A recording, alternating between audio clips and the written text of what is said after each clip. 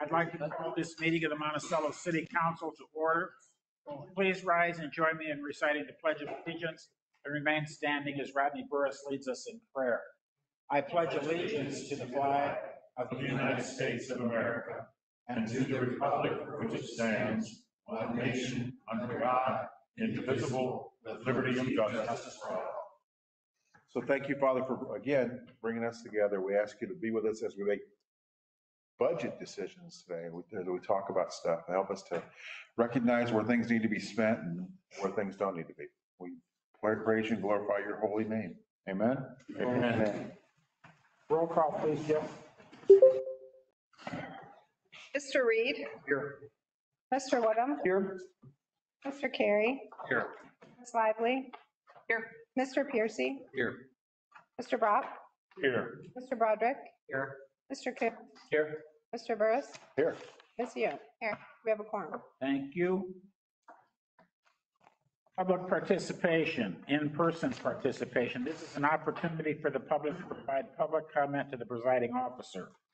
Those wishing to speak are required to sign in prior to commencement of the meeting and must address council from the seat and table provided.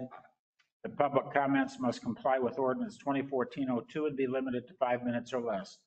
Anyone, Rob? Thank you. Remote participation. This is an opportunity for the public to provide public comment to the presiding officer. The public comments must comply with ordinance 2014-02 and be limited to 5 minutes or less.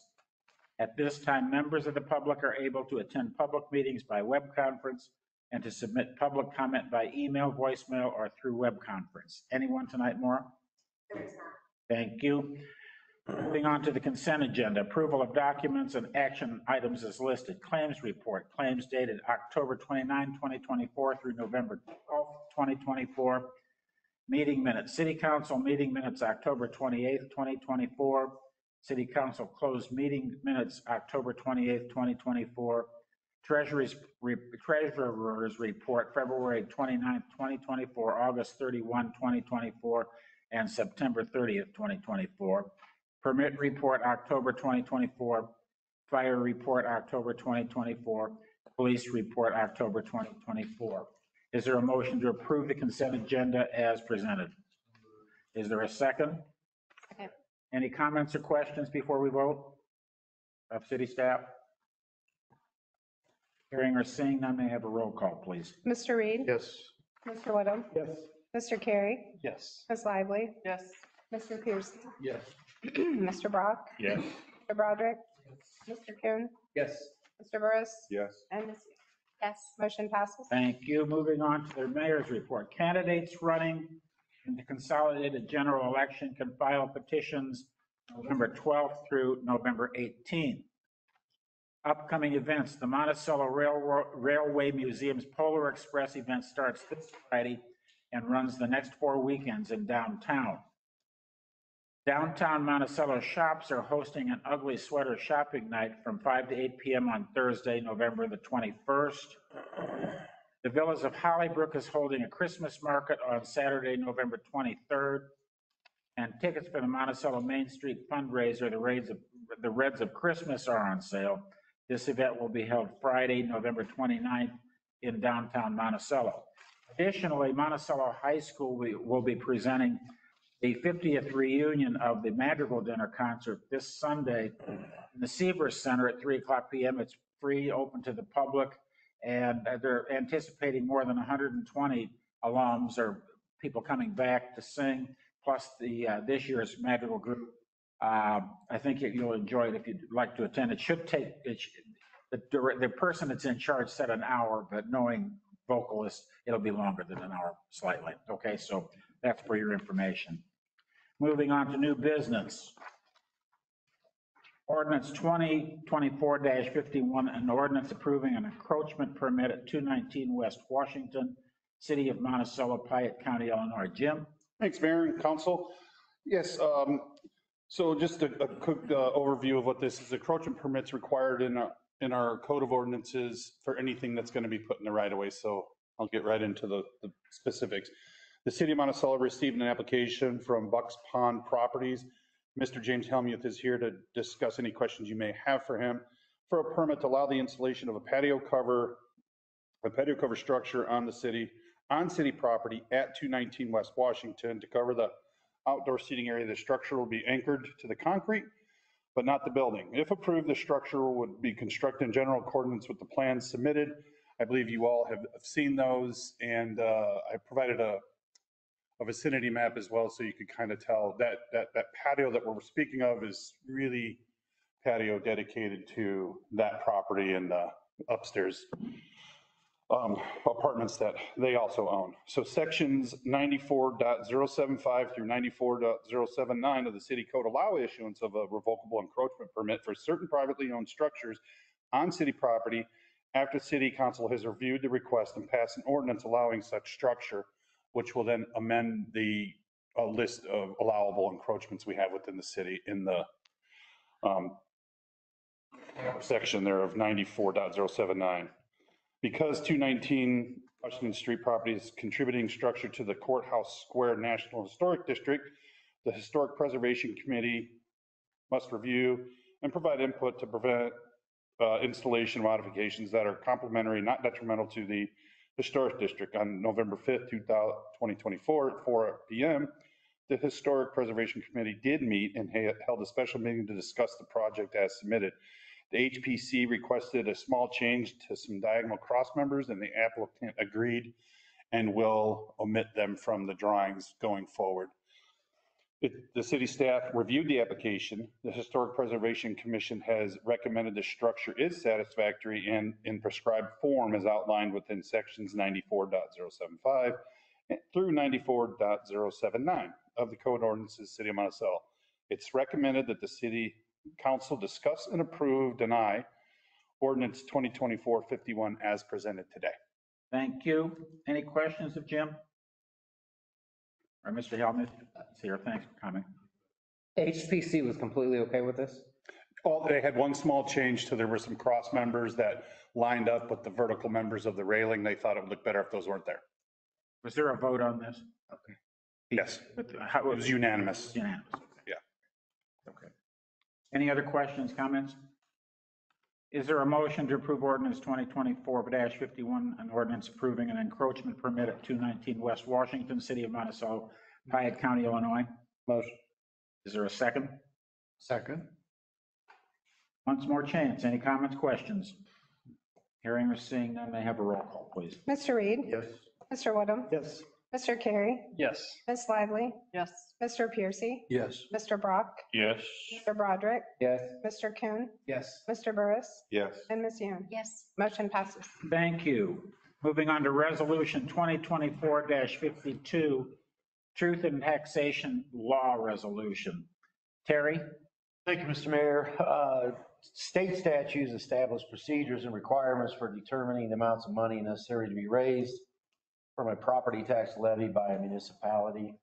In accordance with the truth and taxation law, the city council must approve the estimated tax levy at least 20 days prior to adoption of the final levy. If the estimated property tax levy is less than 105% of the prior year levy, the city does not have to advertise its intent and hold public hearing on the levy. City administration has estimated the FY 2025 property tax levy to be $923,631, which is approximately 4.9% over the previous year's levy. The FY 2025 tax levy ordinance will be placed on the December 9th, 2024 City Council agenda for approval. A draft of that proposed ordinance is attached. Your review.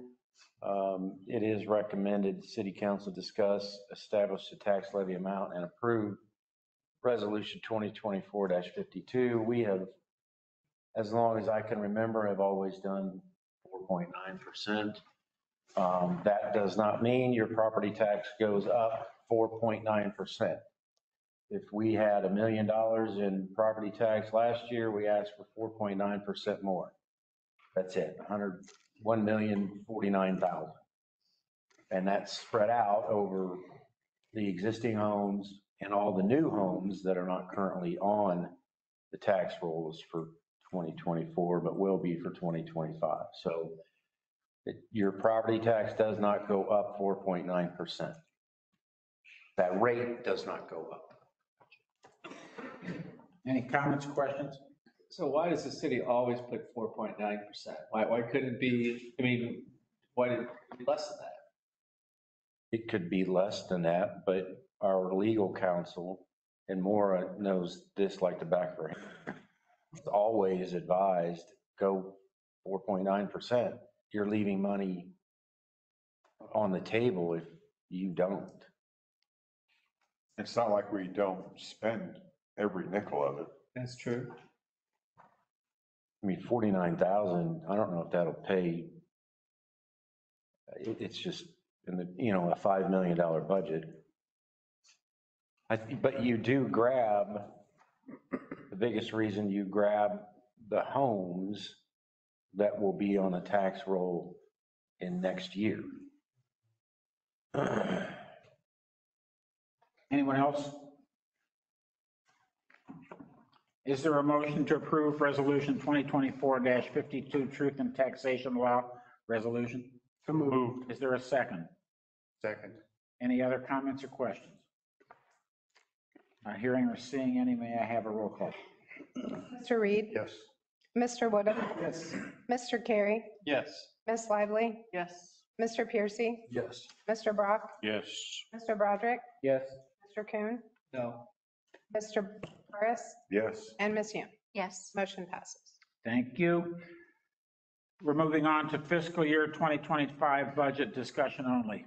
Terry? Thank you, Mr. Mayor.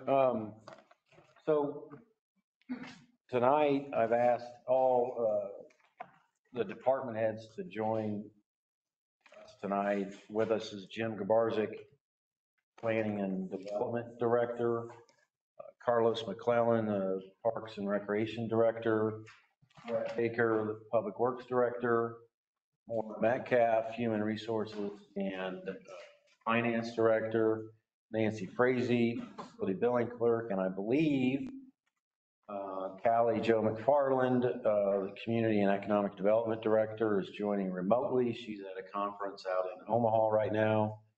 You there, Callie?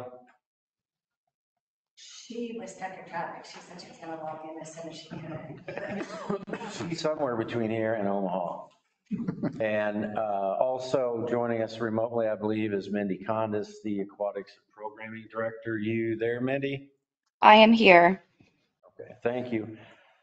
So, and also, I apologize for leaving these guys out, but Police Chief Rob Bross and Fire Chief John Rupke. So without their input, without their assistance, the budget would be a very difficult task for me to do. So I do appreciate all of your input. I appreciate, Maura and I did meet with the committees. A lot of great discussion, a lot of great conversation. I thank you for spending time out of your schedules to meet with Maura and I. It is greatly appreciated. I think it makes the budget a little bit easier as we get into tonight. I share a lot of information with those committees. We were pretty adamant about the numbers. We were waiting on numbers still, like Freedom Park and Oberheim Park, and where are we going to be in the Burke Park, rolling over those figures. So as I indicated, I do have those numbers now. So those, I think we were pretty adamant, that's a working document and change from what we discussed in detail to what you'll see tonight. So, if you don't mind, I'd like to point out one of the items in the consent agenda that you approved tonight and the treasurer's report. There's two line items in there that are pretty significant. line item 1 on page 1 is general fund balance. Which report? Which report? Budget. September. September. Treasurer's report. Thank you. So you'll see on the first line, the general fund balance is 16.5 million. When we met, we had information a few months ago, and it was about almost 11 million. Since then, we have found the treasurer was not including the 4.75 million in the bonds in his data. So that is why it's not the 11 million, it's actually 16.5 million. And then the second number, if you go down to underneath motor fuel tax, you go to working cash. That is almost $1 million. It's $980,000. That is an account that is restricted and takes council action to utilize that money. And it was set aside 2008, I think, more indicated, as the really, really, really rainy day fund. $1 million. I think it was, what'd you say, it was set aside then at 400,000. So we haven't touched it, and it's just interest, obviously. So you add those two together, and it's, you know, we have approximately, with council approval and action, 17.5 million in reserves. Does that make, anybody have any questions on that? Okay. This year, with the projects and waiting on some engineers' cost estimates and whatnot, I would like to, if you don't mind, I'd like to just pass over general fund and do that after we go through water, sewer, motor fuel tax, TIF, business district. So if you don't mind, we can jump to page 13. That will begin waterworks.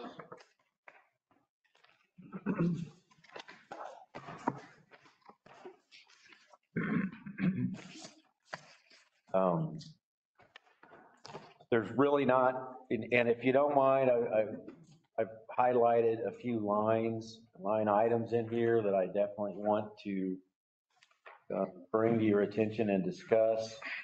So I'm not going to go line by line. We did that at the committees, but if you don't mind, if you would allow me to just hit, you know, some of the more major things, if you will. Nothing on page 13 jumps out as far as what was budgeted in 24, what we're looking at in 25. And please understand, when Maura and I go through this, and Maura, can't thank you enough for all your help with the budget yet again. When we go through this, we look at historical data back to 2015. We look at what was approved by council. We look at the final numbers for the fiscal year. So the historical data and trends and the needs of each department kind of go into each one of these departmental budgets. So on page 13, there was nothing that really jumped out to me as a huge increase or decrease.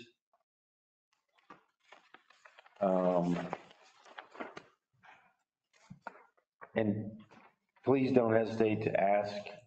That's why these folks are here. They're a huge resource for me and you. If I can't answer it, they can. Page 14. Man, I wish we printed these smaller. Line 858. You'll see we went from 8,000, maintenance and vehicles, equipment went from 8,000 to 12,000.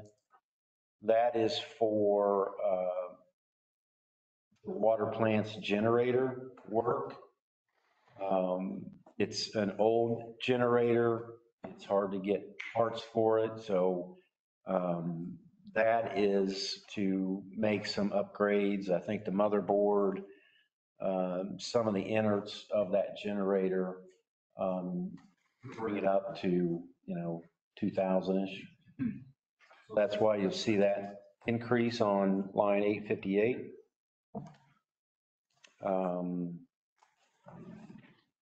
I don't have anything else that really jumps out on page 14 unless you all have a question. On 876, residential refuse and recycling, what exactly is that? What does that pay for? Oh, so when we went to a one garbage hauler system, we collect the money. Okay, it goes out with your water bill. We collect the money. You'll see it as a revenue. And then we pay, it's an expenditure, we pay Republic Services. And that's paid out of water and. Good question. Anything else on page 14?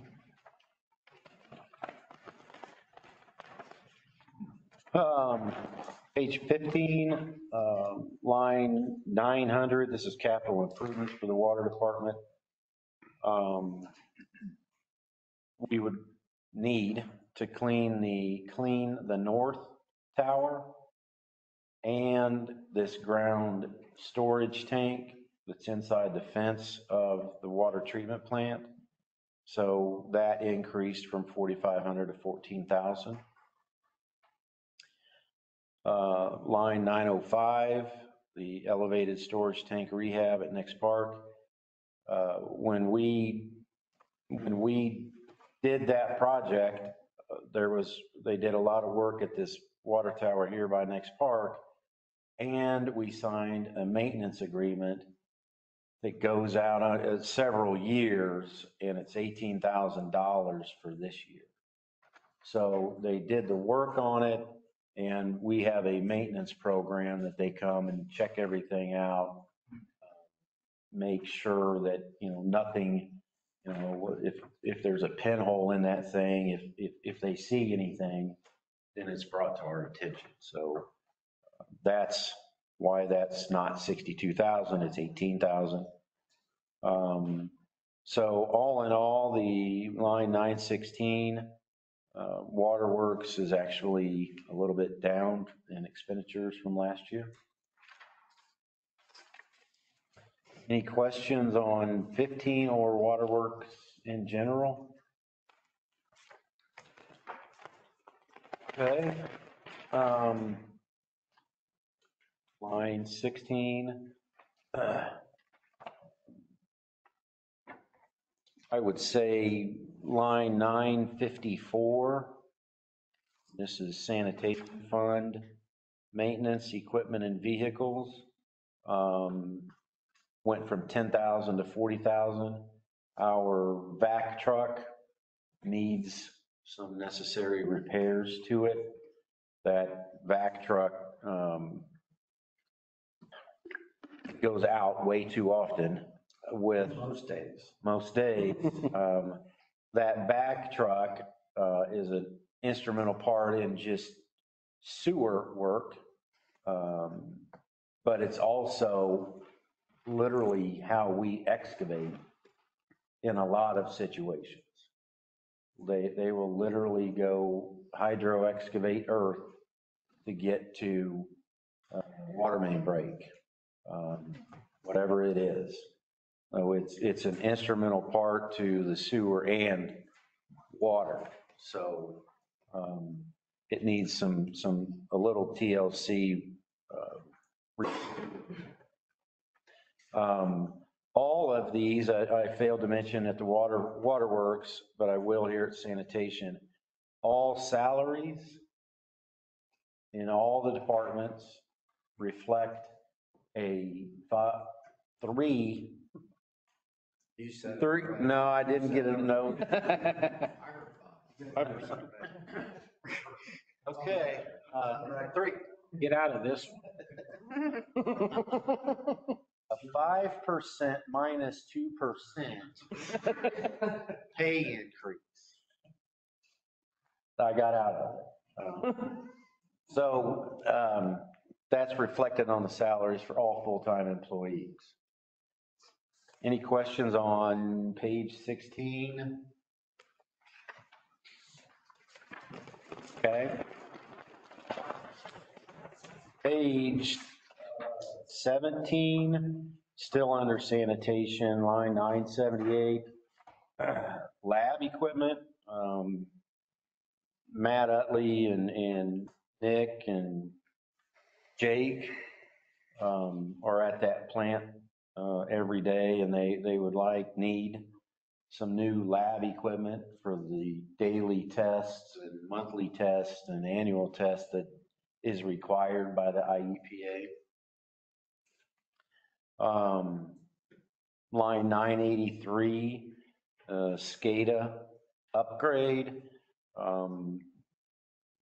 The SCADA system is kind of the brains,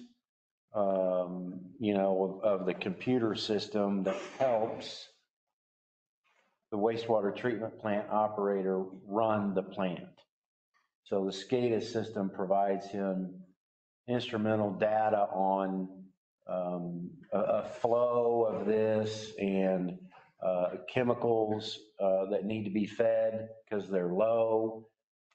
It really reads the whole plant and assists with the wastewater treatment plant operator in his daily activities. Brad, is that?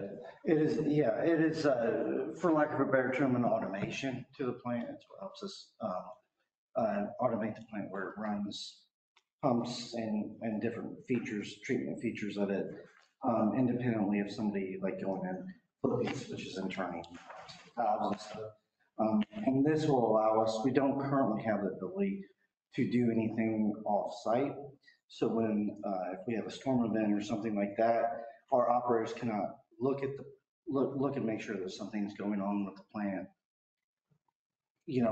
right or wrong or whatever. They have to physically go to the plant. So this will give us the opportunity also to, if we have a storm event, a power outage or something, to alert them on their phone right away, them, me, any of the other under operators, that something's gone wrong there. You can pull something up, you can restart a pump, you can restart something from your phone without having to physically go there and see it.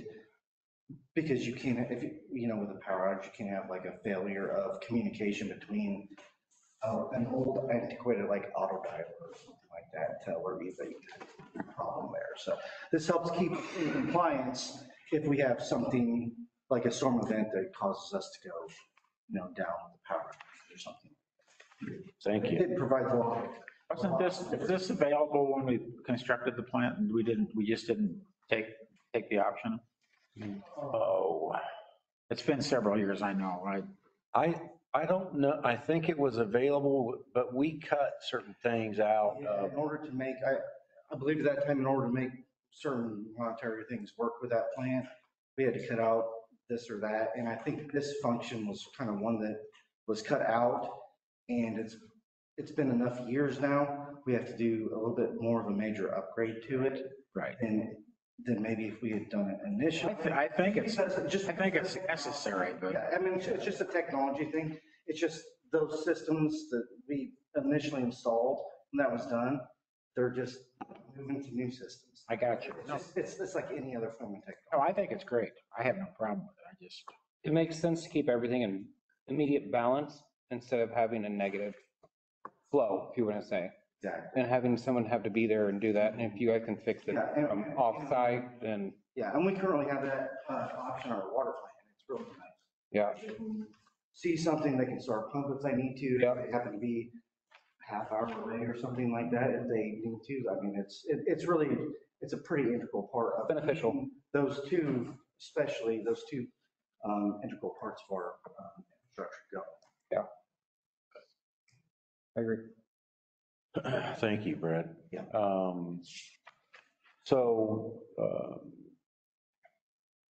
everything's said and done with sanitation on line 1020. They're in the black, $76,000. Anything else on sanitation? Okay, motor fuel tax. A lot of the same numbers as far as revenue. I will point out line 1074, interest. We've been doing really well with interest. We've actually, so it's increased to 50,000. Through August of this year, our interest was $48,000. So as those that have been through this budgeting often, you'll hear it over and over and over. We're pretty conservative on the revenue. So I think $50,000 is still, should be expected for 25. Line 1078, oil and chip program. We'd like to do a few more streets next year. So that's increased by 50,000 to 125,000. Line 1085, the Route 47 bridge project. We have not started that demo or access as of yet. You recall, can't do, it's time, seasonal sensitive, if you will, with bats and mud puppies and mussels. So won't be done in one calendar year, one fiscal year. So we just project $1 million and hopefully we get that started. That sounds like a broken record. Really? Yeah. So that's motor fuel tax. You'll see on that treasurer's report, we have motor fuel tax reserves of 4.6 million. So we've always said we try to stay at least 4 million in reserves. So we're doing pretty well there on motor fuel tax. Any questions on that? Okay. Page 19, kind of just get to the TIF district information. Line 1114, we anticipate a 20% increase with everything going on in that tax district. Most of it is Kirby stuff. So that is 20% increase. Line 1130, the water tower bond payment, that will stay on the books through 2029. So that's going to be expiring here in the not so distant future. Line 1134, the infrastructure improvements of $1 million this year. That was for the through our no roadway. That's done. So nothing is represented obviously in 2025. And line 1137 is the Burke Freedom Park debt service of $170,000. That debt service comes out of 3 accounts: TIF district, business district, and general fund. So you'll see $170,000 on there, or some figure through, it'll be paid off in 2030. Any questions on TIF?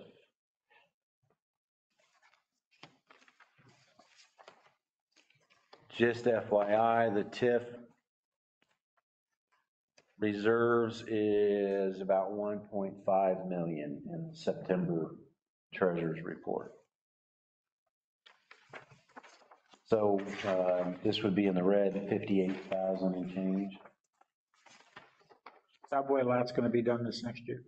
Subway lot, I see money there, so I'm assuming. that's a good observation, Mayor Stoner.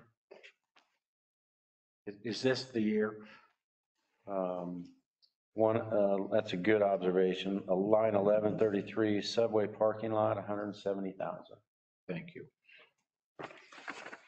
I can't believe I missed that one. People ask me, that's the only reason I I know. Business district, we're anticipating projecting 500,000 in revenues instead of 550,000.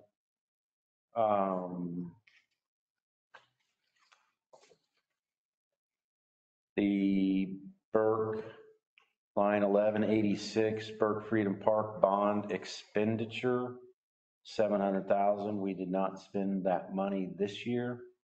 It will be spent next year, $700,000. And then the debt service, like I mentioned earlier, $170,000. Again, from business district, much like TIF, that'll be paid off in 2030.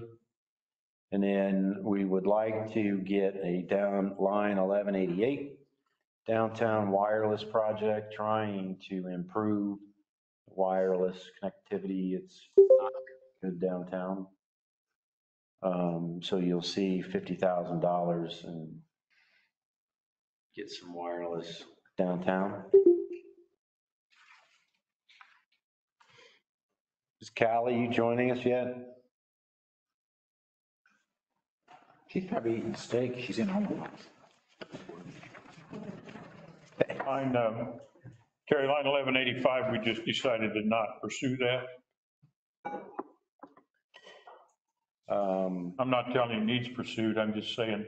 Yeah. It didn't show. So. That's a good question. So in the subway parking lot project this year, we will install conduit In anticipation. to put an EV charging station in the future. Okay, thank you. No, that's a good question. Anything else, business district? Okay.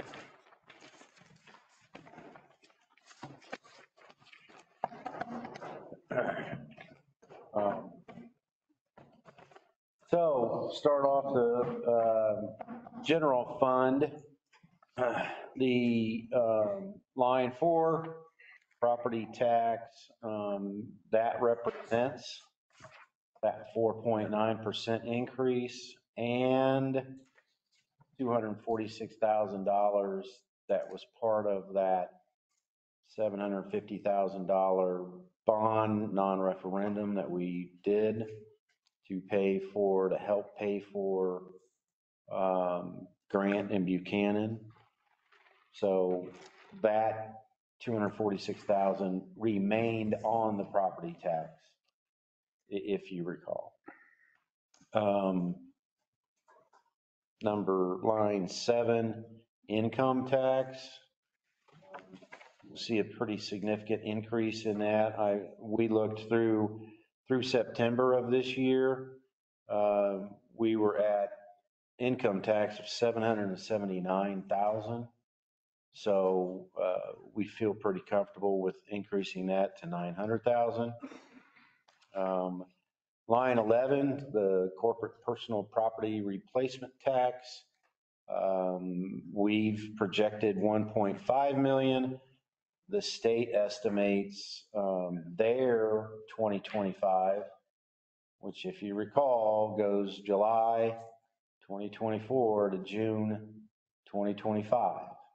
So it's somewhat difficult when we're dealing with 6 months in ours and 6 months in theirs. They estimate 1.8 million. So we're kind of coming in at 1.5 million. try to be on the safe side. That's really the only significance I saw in the tax revenue section. In miscellaneous revenue, line 35, interest, again, we increased that from 20,000 to 40,000. It was 64,000 through September. So again, pretty conservative on that interest.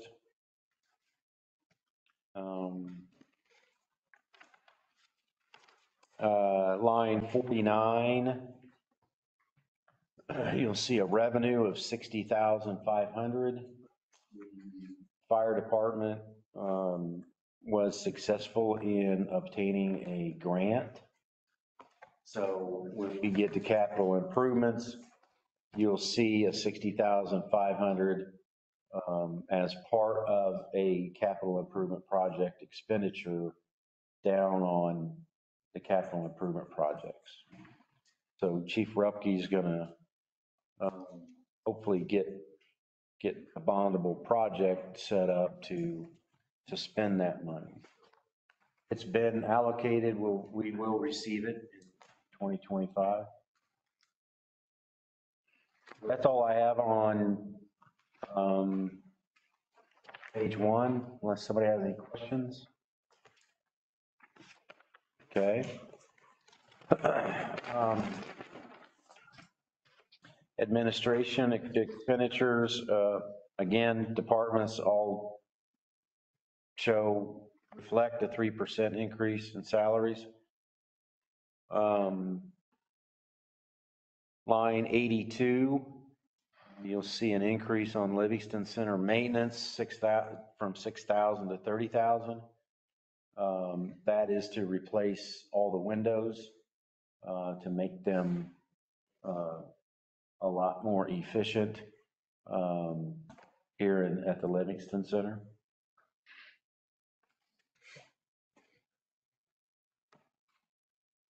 That's all I had on page 2.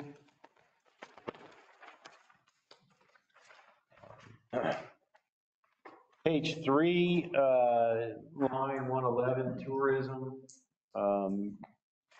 We always contribute to the tourism, which is, I think, under the umbrella of the Chamber of Commerce. It's usually, last year was 30,000. This year we increased it to 40,000. They are pursuing a matching grant. So that would be our 50%, if you will, their 50% of that grant, if they were to get it. Line 132 under equipment replacement, we would like to get a new truck for what we use for construction, stakeout, surveying. It's a big box bed truck that we've got a rollout on it so we can get hubs and lath and the survey equipment out of the truck and go out in the field and use it. So you'll see that on 35,000 for 2025. Total at line 144, total administration expenditures, almost the same as 2024. Any questions on page 3?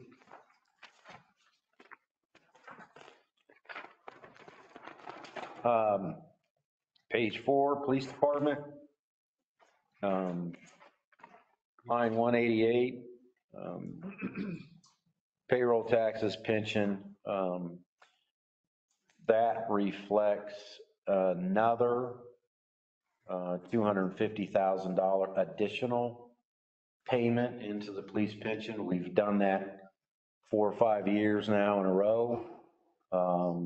That pension, if you all recall, was down in 30-ish% funded. I think now we're mid 70s, 74% funded. That is huge. That Mayor Stoner was pretty adamant champion with the additional CPPRT we were witnessing, really made a valiant effort to get the police pension fund funded. So we'd like to do another 250,000 and maybe we can end up mid 80% funded. And that's huge for any municipality, large, small, you name it. A lot of them operate down near that 30-ish% funded. Line 199, the police range. We would like to add an outbuilding out there that officers use on a fairly regular basis. They'd like to put some gutters on it and air conditioning in it so that they can be out there obviously in June, July, August and all their gear on and everything and kind of cool off. So that is the police range increase from 2,500 to 5,000.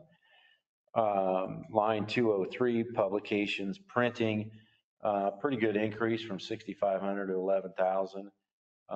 Chief Bross, I think the only word that comes to mind is kind of the community policing is getting out, getting publications, getting coloring books, hitting the streets, getting to know the kids, so on and so forth. So I think that would be money well spent. So not much change really on page 4 other than what I mentioned, unless somebody's got a question. Okay, so where are we on staff? Are we about the same? So that up on my report, I can touch a little bit of it now. That's not a huge increase in salaries. I think. Correct. So keep in mind our staffing is at 8, B plus 7. Okay. We have put that in the budget for 2 years, but we've never, by the time we get close, we lose one. So we are testing this Friday.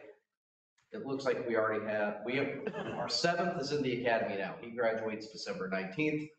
We have room for 1, and it looks like we may luck out. I don't want to put the cart before the horse, but I have a good feeling we're going to have our 8th relatively quickly. That would put you full. We would be at full. And this number is reflective of. Correct. Okay. Yeah. All right.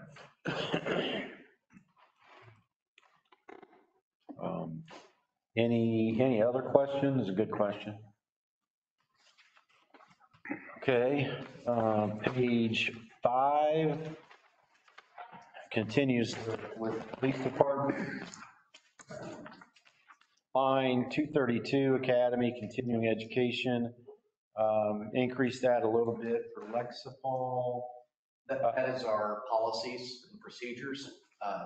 They update them darn near monthly, especially with the Safety Act.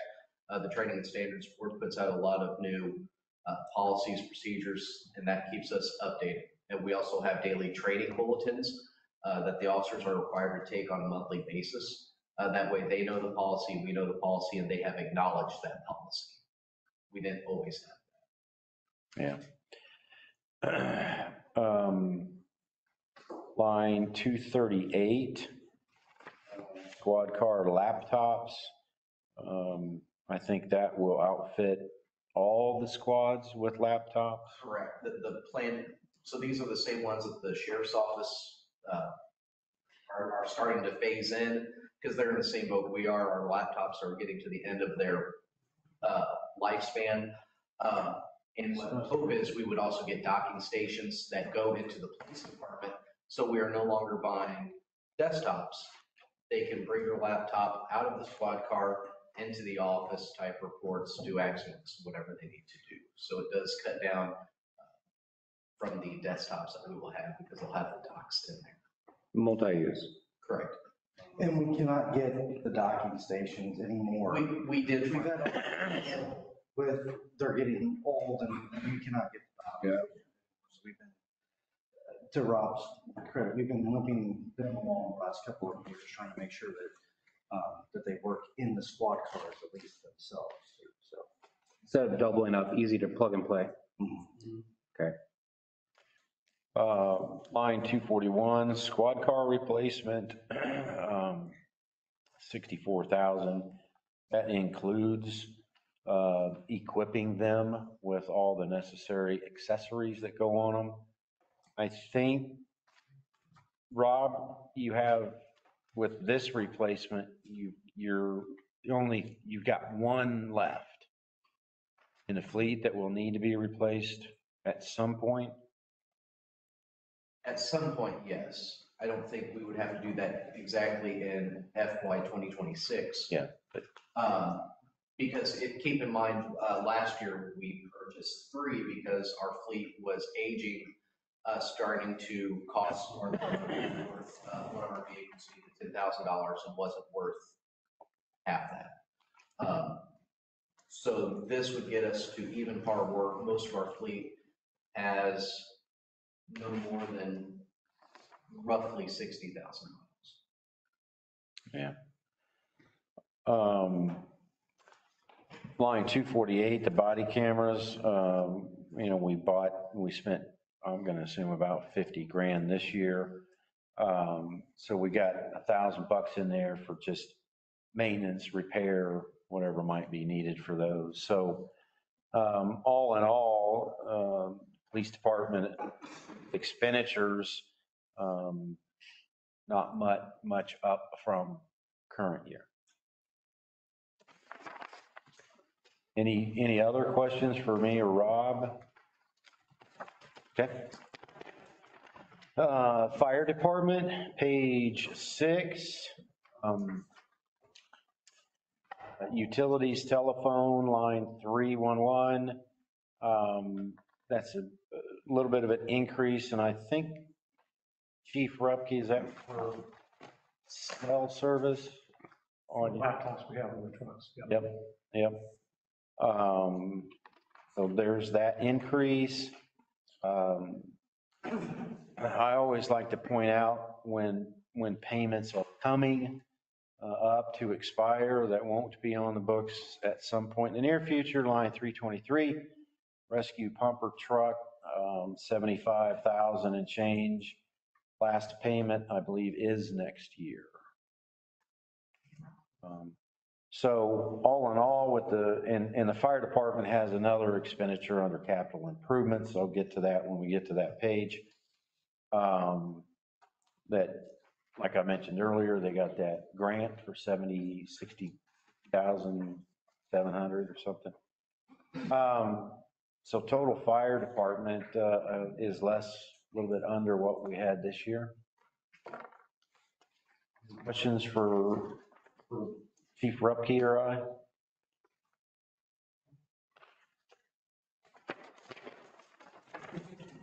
Okay.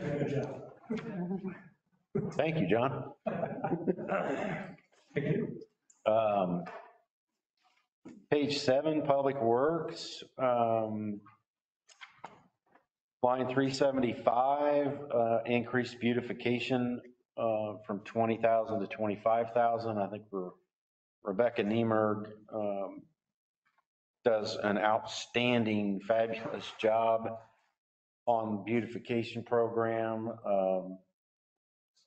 That program is the only thing we get a compliment on. It is a true asset to our community. Yeah. For sure. Everybody loves it. Nancy, have you had a phone call on utility billing clerk giving you a compliment?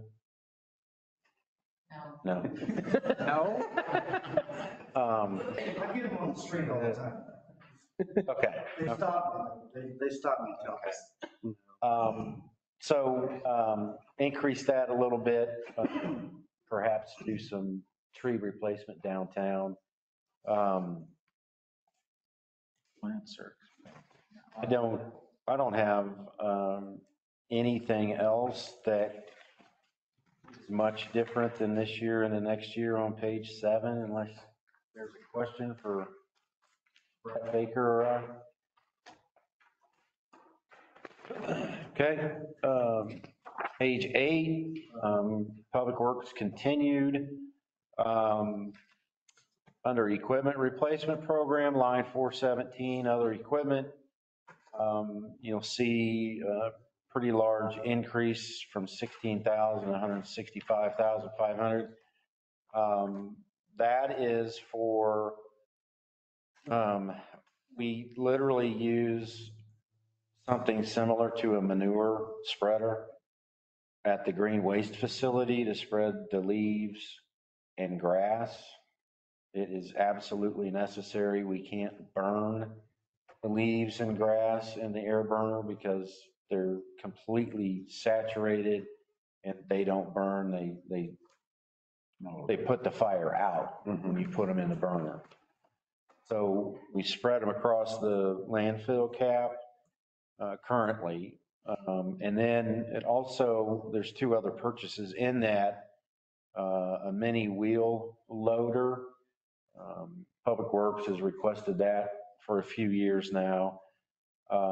What that will do is eliminate the use of a backhoe when we do the brush pickup the first Tuesday of every month. It's much smaller, compact piece of equipment, much easier to get in and out of the roadway and yards, and you can see more what you're picking up than you can in a backhoe. Won't tear up the ground? It'll make that a lot easier. That's not, I can't. But it makes it a lot easier. You can see out of it, whereas in a backhoe, you can only feel it. You know what I'm saying? It's tough. It is tough. That's the intent. So we'll, I think the plan is to trade in the paddle wheel scraper on that. That's a huge piece of equipment that served us well when we excavated for the detention basin enlargement at the middle school. It served us well when we stripped topsoil out of Overheim Park. It served some cart structure repair work. We haven't used it in over a decade. Pretty close to it, yeah. Yeah. And then another purchase would be a mini excavator. Our current excavator would be traded in for a much needed upgraded mini excavator. So that is the 3 elements of the other equipment of 165,500. One of the things that'll be coming up, line 418, the dump truck, that's going to be paid off in 2026. The air burner, line 419, will also be paid off in 2026. Everything said and done, Public Works expenditures, not much of an increase from 2024 to 2025.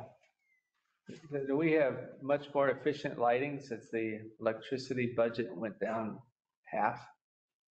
That electricity. Street 407. Yeah, 407, that's a good question, Mike.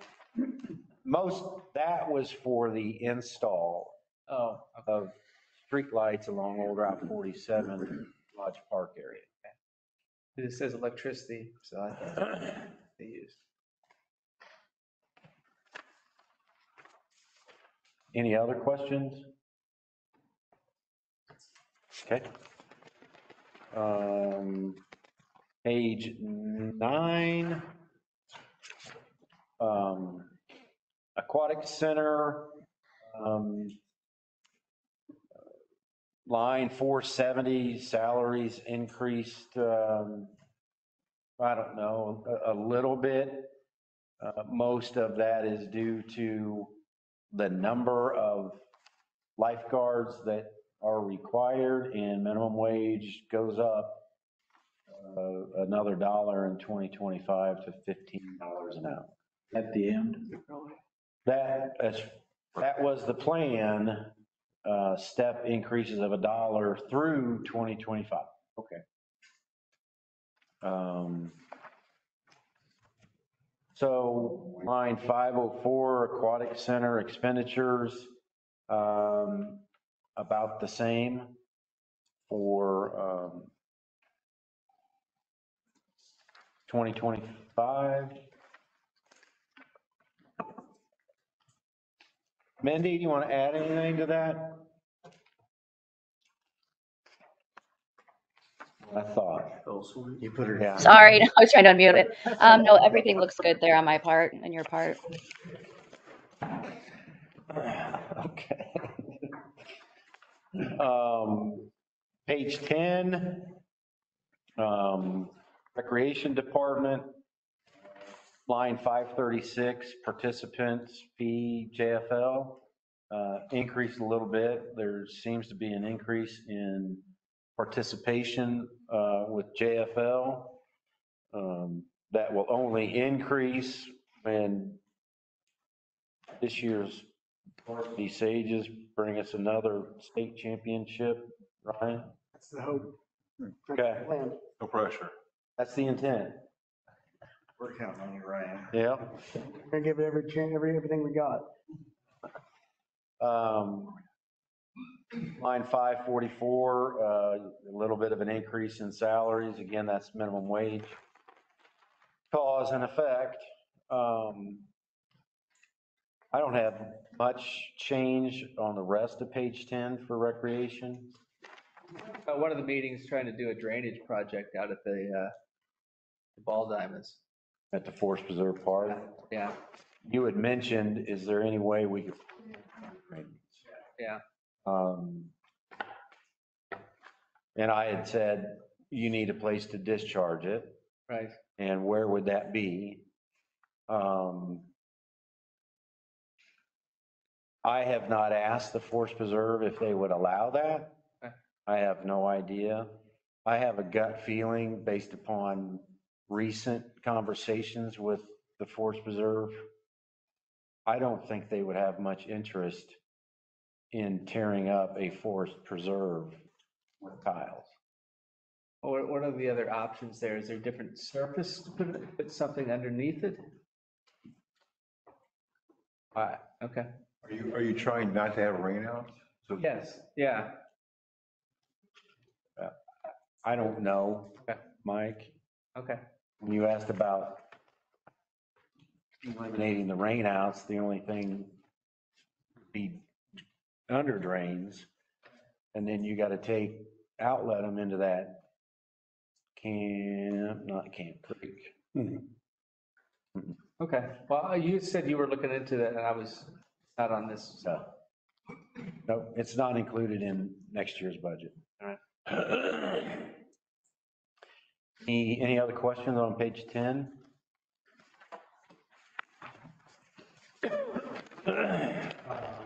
Page 11, wrapping up recreation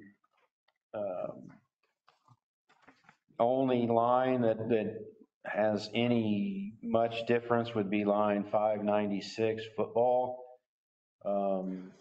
Added $1,500, I believe. Most of that is probably helmets. Equipment, getting equipment recertified, and just, as Ryan can tell you, it's super expensive for football. Yeah.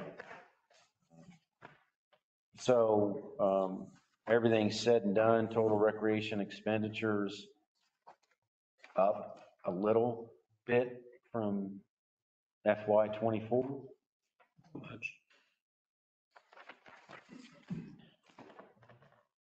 Any questions on page 11? Okay. So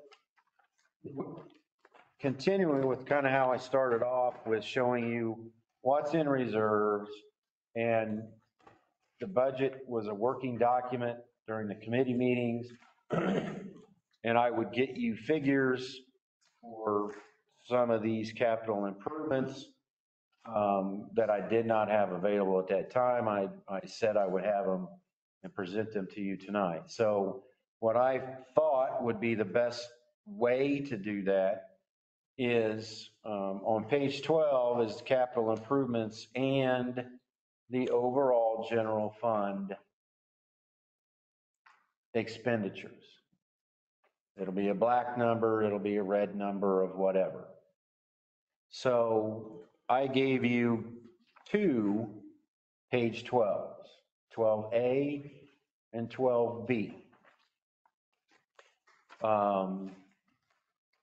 So let me, 12A,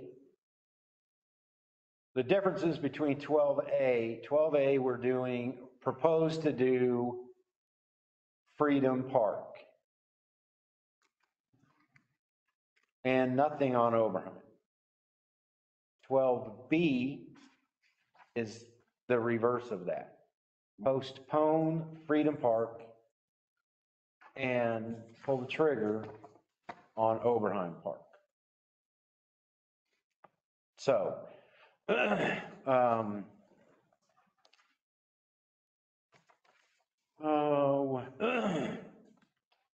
line 707, expenditure of $246 for Grant Buchanan. That will be on there, paid off in 2026. That is that additional non-referendum tax, property tax of $246 in. This is the $246,000 out. Line 708, alternate 4A access. I have not, that has not been completed. I would ask that we leave that in for 2025. And hopefully I can come up with, get that resolved next year. Line 710, Main Street, Independence Street, William Street. That has been kind of a pressing thing with a few on this council. So we actually adjusted the appropriation ordinance and put $80,000 in there to do the preliminary engineering this year so that we can bid that out as early next year as possible to make sure, ensure that has to be done before school starts. Grant and Buchanan went into the school after the school began. You can't do that with this one. So that's $1,150,000. That's reflected in 12A and 12B. Line 714, the Bike Trail West, that's the 1.2 miles from Green Apple Lane out towards Cisco. We propose doing about $38,000 in rock. We'll go in there, Public Works Department will clear the rail bed of saplings and trees and brush and whatever. And then we'll haul in some rock. And then we have a pretty good cooperative arrangement with Township, Monticello Township. So they have a grader, Alan Sprinkles, top-notch grader operator. Other segments, he's come in and used his grader to grade this CA6 rock off, spread it out. And then we can pave it in a future fiscal year. You'll see line 725, Robert C. Burke Memorial Park. In 24, I combined Robert C. Burke Park and Freedom Park of $6 million, if you recall. And that included $4 million in bonds and $2 million out of reserves. That was how that was set up. So this year, because of a couple of options that is presented to you tonight, it was best to go ahead and separate those. So you'll see nothing under Oberheim Park, and you'll see line 725, $2,178,251 for Burke Park. That is what's left on that project for construction engineering and construction. We will get at least, we'll probably get 2 invoices from the engineers and from the contractor yet this year. So that number will not be 2,168,000. I don't know what it's going to end up being, but if they don't submit an invoice, then that's what it's going to be. But they're going to want to get paid. Line 726, that is the latest and greatest revised Freedom Park cost estimate and engineering. 1.9 million. Line 727, debt service for Burke Freedom Park.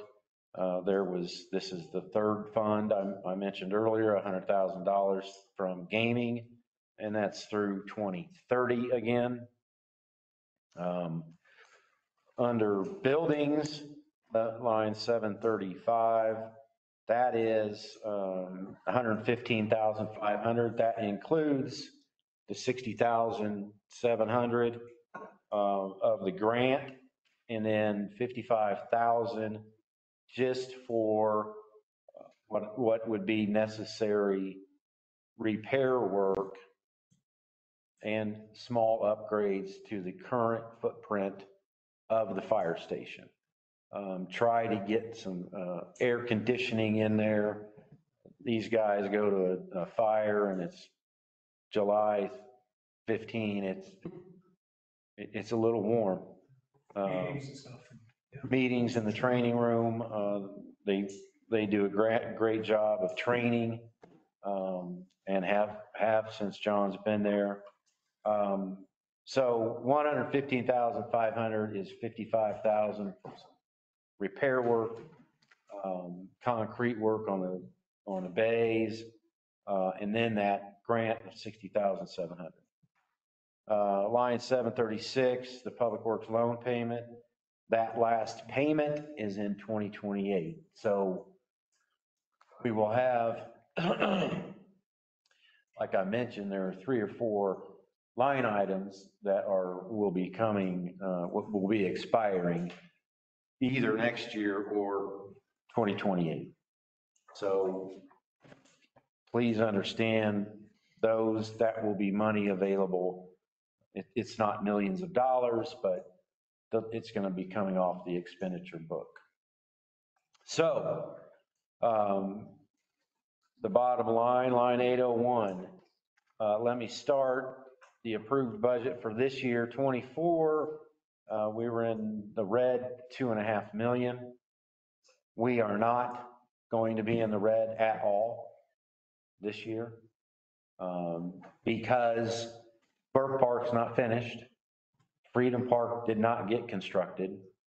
So we should not be in the red at all. We'll end up in the black this year. The long and short of this, doing Freedom Park and nothing on Oberheim, this general fund budget would be in the red, 6.1 million.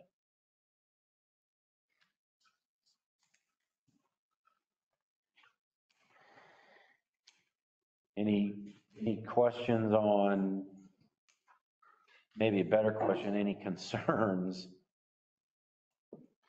on that? And how much do we have in reserves? 16.5 million plus another million. Okay.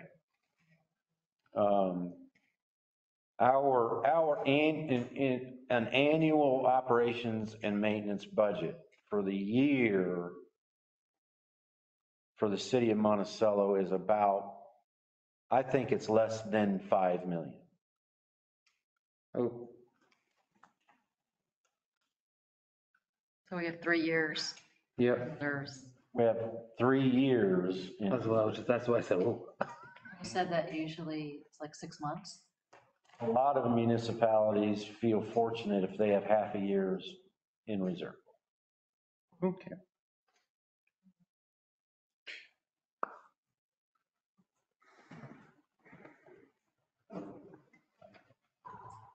You want to talk about 12B? And Yeah, please do. 12B,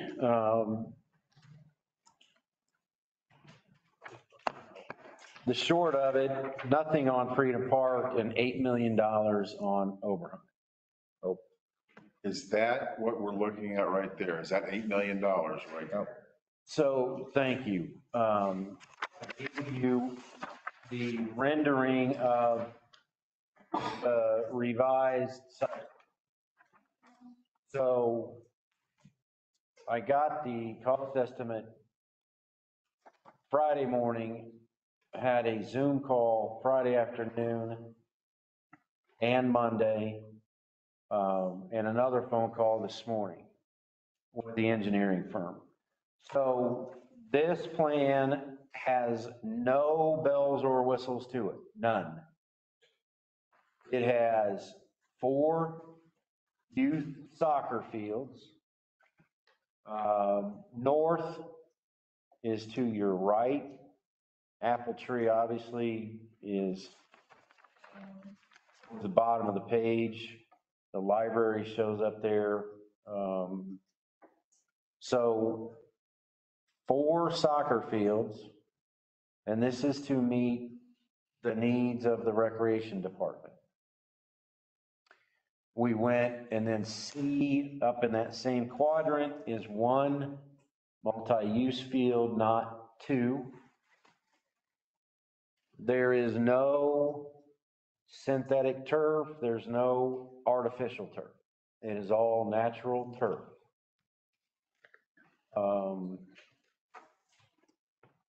It has kind of going south from those fields. There's the detention basin that's required. I will say part of the stormwater management, those smallest soccer fields labeled B, in certain heavier rain events, they will be underwater. So water is going to back up, and then water is going to drain out. We feel if we have to move because of rainwater, we can play in the outfield of the baseball, softball, or we can move and stripe the multi-use field. We can go out there and paint small soccer fields on it. But we can make accommodations during those certain rain events. Muhammad has soccer fields in floodplain if you ever, drive down there. So, some concessions are being made. There is no bells or whistles to this. Continuing kind of down, there's 2 baseball, softball fields, not 4. You'll see in the red shaded is future phases. So there's room to build 2 more baseball, softball fields when necessary. There's 1 entrance, one way to get in this one vehicular access, that's from Route 47. You come kind of due south off 47, you're flanked by some parking lots, and that is it. There's minimal curb and gutter. It's going to be an asphalt road with some small roadside ditches.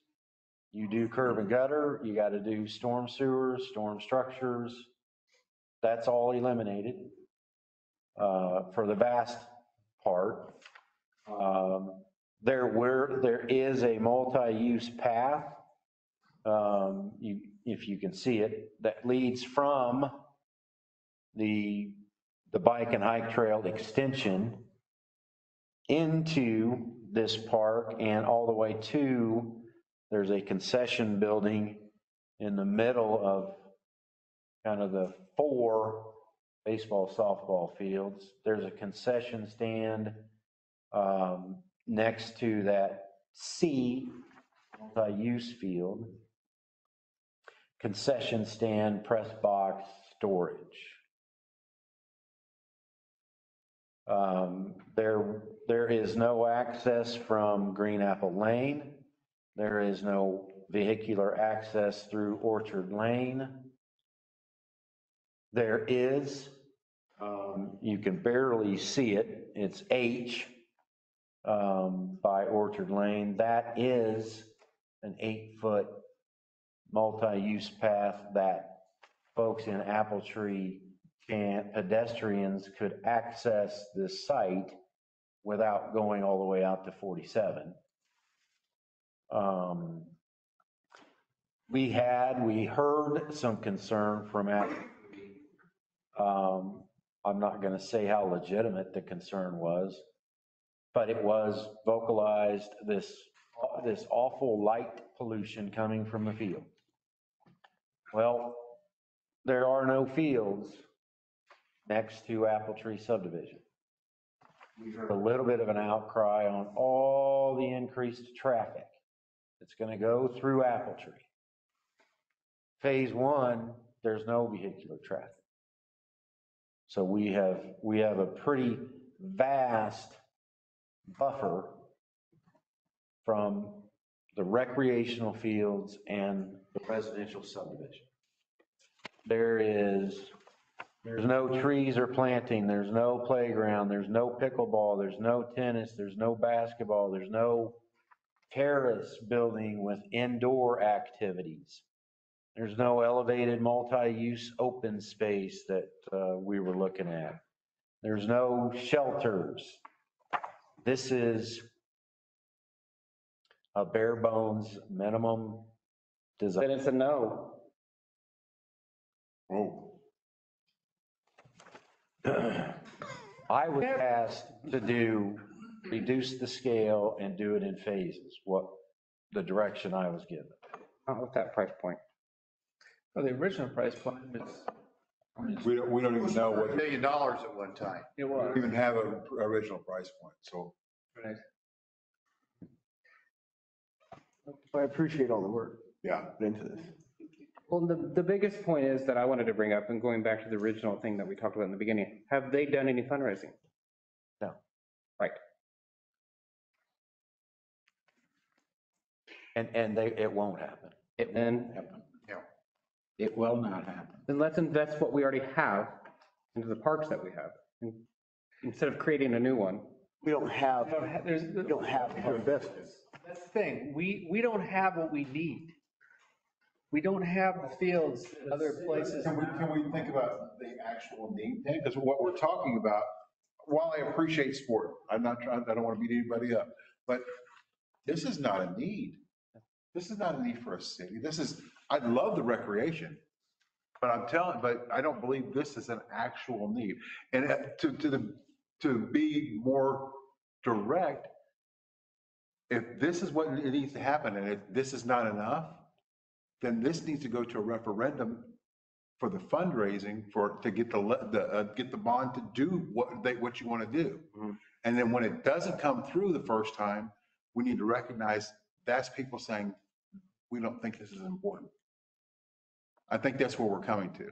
I know we spent 20 plus years on this thing, and I recognize the work and I appreciate the work, but the reality is I don't know that people actually want this. There was more interest in this thing than any other thing in the 10 or 15 years that I've been around and coming to these meetings.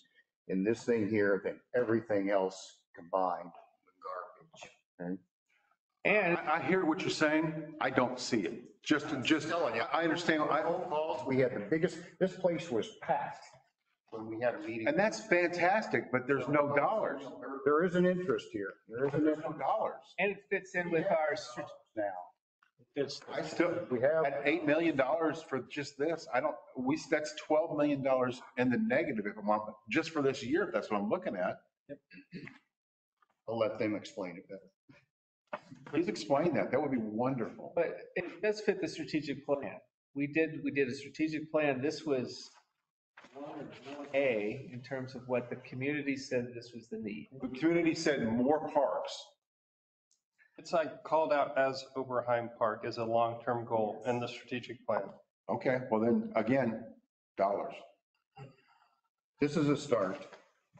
You know, you've got to start sometime. This has been in the works forever and ever and ever. Yeah. It's still upgraded. You can still add to it. Well, Terry, you said this 8 million is for all of it and you wanted to do it in phases. So would it be? This is It's an $8 million. Oh, okay, sorry. Yeah, this is for what's not shaded Okay. in red. It's for the bare bones. So maybe Carlos can talk about, this can be a revenue stream so that it would help offset some of this cost in the future.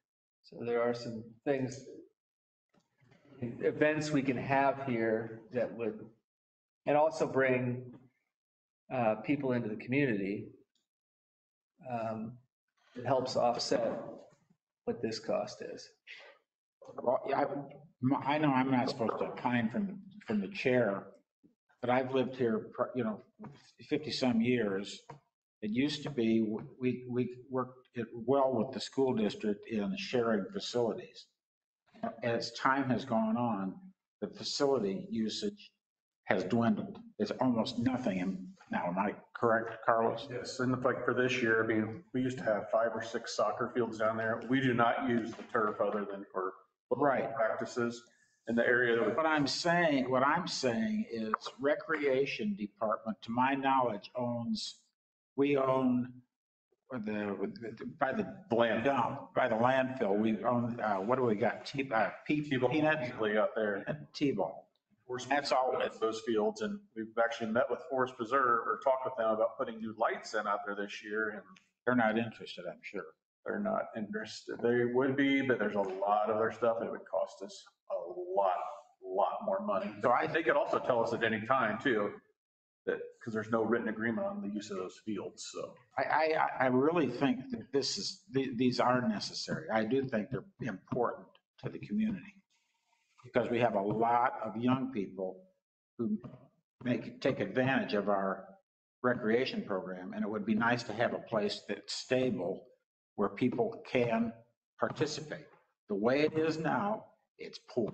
Yeah, I can tell you, we have people playing in D-Land. Our Monticello teams are playing in D-Land, they're playing in Cisco, they're playing in White Heath. They're going elsewhere because we don't have facilities. Well, and I heard a comment from someone the other day, because White Heath's putting in a second field. And someone said, if I won the lottery today, I would give it to White Heath because at least they're doing something. That's right. He said Monticello is sitting back and talking and not doing a darn thing. At least White Heath is trying to do something. So I would reward them for their efforts. And I think there's something else that we're failing to see. And Eric is talking about where's the money and where's the fundraising. We've worn ourselves out trying to come up with something. Am I telling the truth? We've worked on this. How much money have we spent trying to get something put together? Well, I mean, and if the community is not that interested in fundraising, what are you going to do? Nothing, because the community, they won't come up with big bucks. You can't think that way. We're talking about a baseball field here.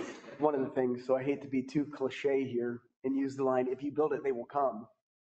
But if you put this in place and people see the design and stuff, you have a better chance of funding some of those other phases with people saying, we've got 2 ball fields there or whatever. Now we can go to people and say, hey, look at what we're doing here. We'd like to put another field over there. We would like for you to help us. You have a better chance than taking people out into the middle of a field with nothing around and saying, envision what we've got.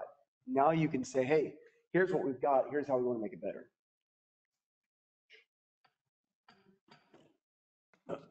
I, I think there's different opinions on if it's needed or not. But I can tell you, Carlos and I have worked on some addressing the needs, not the wants, addressing the needs of the recreation department. The city of Monticello's recreation department. And Mike Kuhn chaired a committee and they presented, I'd say a lot of wants. And that led to that cost estimate that we all had sticker shock on. And and the school district, they put in synthetic turf and some touted it as it's for the community. But Carlos can tell you better than I, there are restrictions to those fields.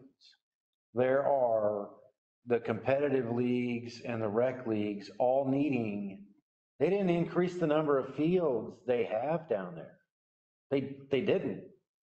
So there's competitive leagues and recreational leagues of the same age groups, plural, vying and that specific location every night,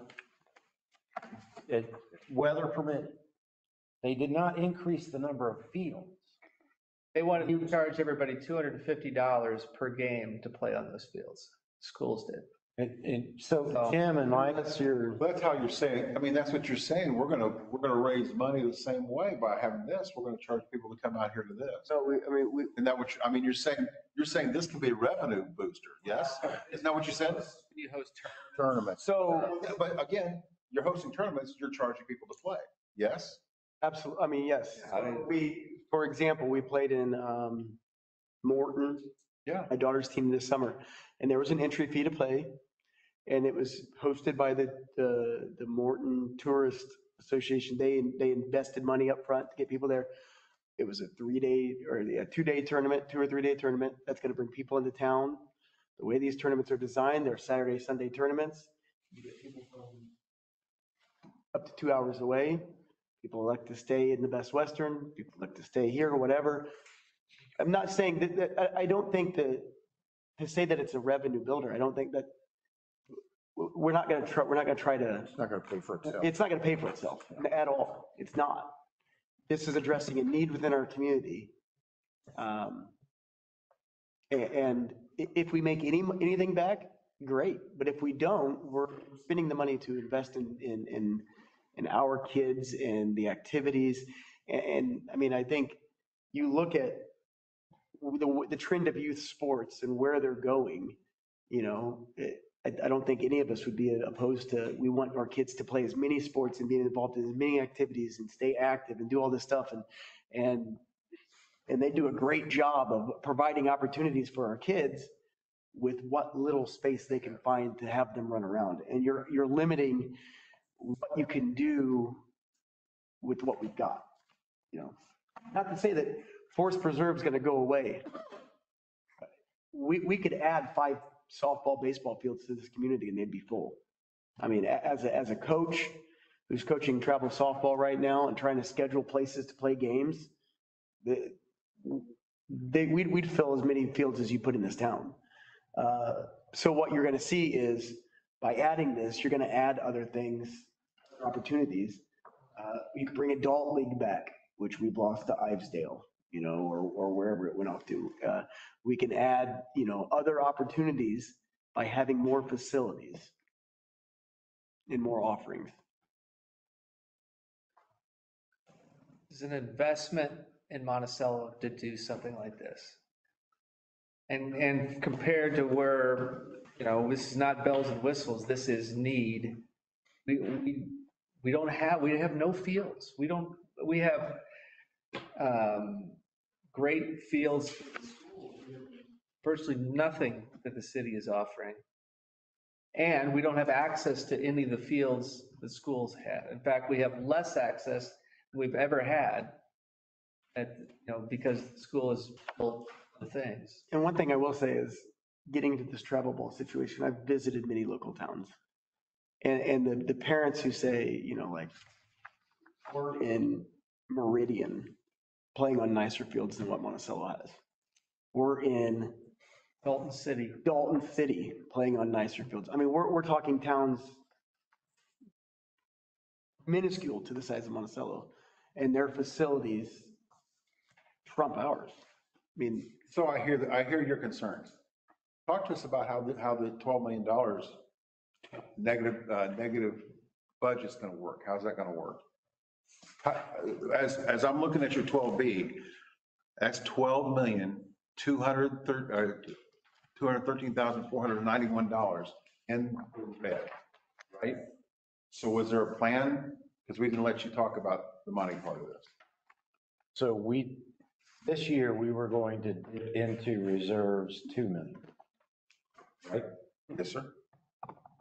So this would be, if council wants to go this route, 12B, I would not, let me just say, I wouldn't do Overheim Park and Freedom Park. And now you're talking 14, 15 in the red.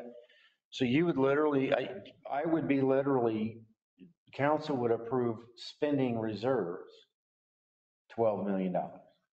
We would. Of the 16. 16 and a half. 17. 17 and a half at your disposal. It would go down to $4 or $5 million. Which is still. So what we're equating this to, just so I'm clear. So what we're equating this to is then we're going to take 3 years or 2 years of budget of the 3 years of budget reserve we have to spend to make that right, to make that. Is that what I'm understanding? I believe that's correct. We would be. I mean, we said earlier, the budget for the city is about $5 to $6 million a year. We said that the 16 million we had laid aside was about 3 years. I'm just, what we said in here tonight is all I'm going off of. So we're going to trade 2 years of budget safety for this.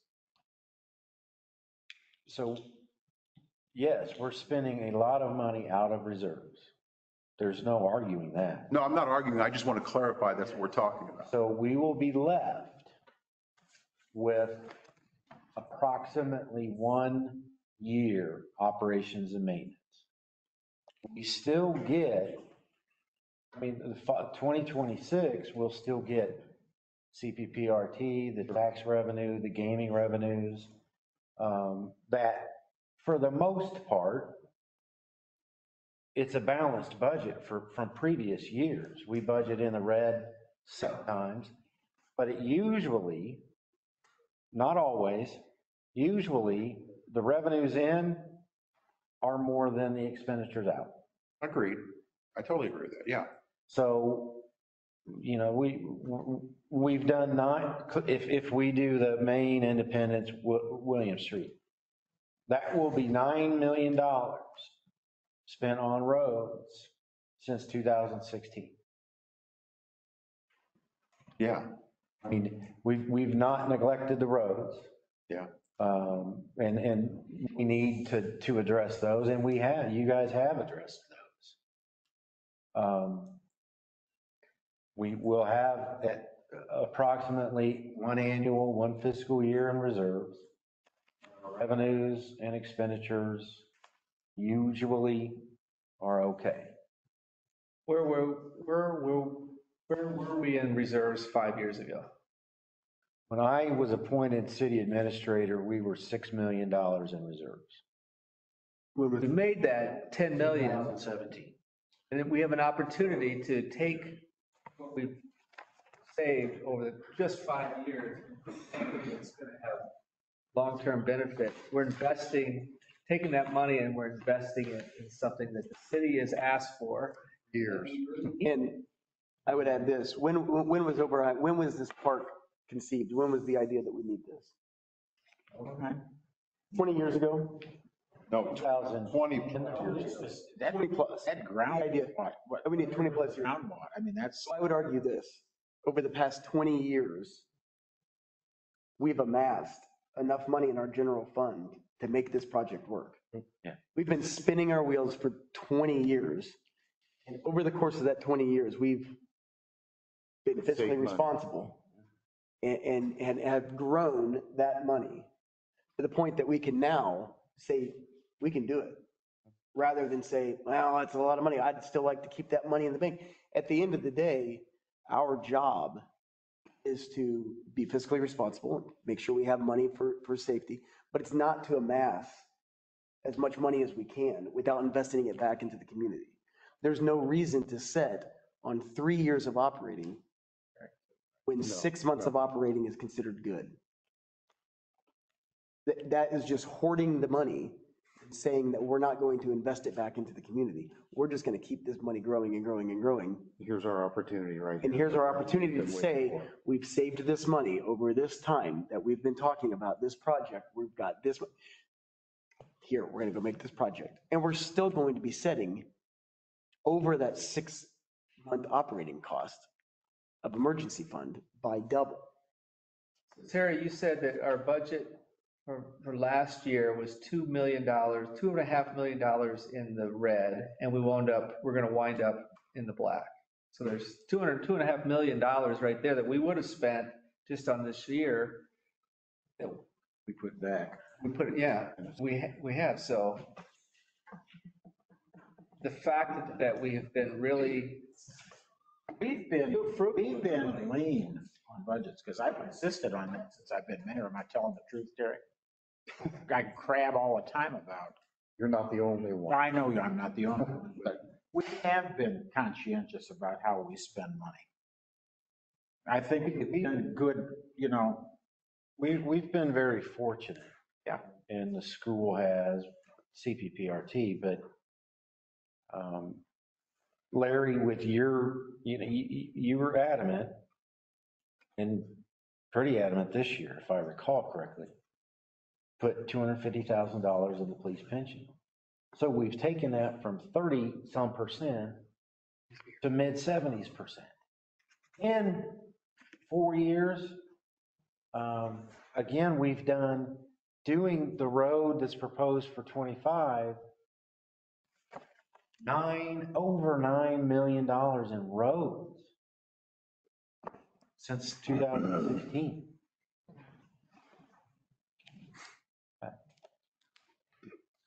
and the wastewater treatment plant, The plant, and yeah, the bike and hike trails. Yeah, we've had a lot of major upgrades and stuff. That's what we do. yeah, the A streetscape. lot more than happened the years before I became mayor. It's 9 years, and we were before that, where they continued to kick the can down the road, because they didn't spend any money ever. We've spent money and we've saved. I think we've done our due diligence. I would just interject, your number was not quite accurate, because the end of 2018, we had just over $2 million in general fund reserve. So we went from 2 to 7 to 9. Since 2018. I just thought I could clarify that. Yeah, 2018, I just. Yeah, we've done well. That's even better, so you can interject that. I won't have to. We have about 4 somewhat major things coming off the books here in the next 2 or 3 years too. Yeah, there was the truck, the tower payment, the burner, the dump truck. They're not huge ticket items, But we're still a dump truck is probably in the near future. But getting reserves down to that $4 or $5 million, we're not going to be able to do a $1.5 million road. I mean, we're not going to be able to do that like we have since 2016. But man, I don't know if we have many roads left to do.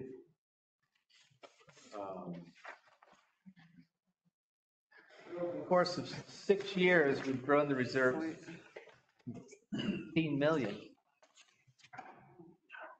I'm not saying we're going to do that in the next 6 years, but. We're going to wipe it out in 1 year. Right. We're not going to wipe it out. You know that. I'm just looking at what we're looking at. How do I know that? It's $12 million and it's possibly $14 million if we do that at both parks.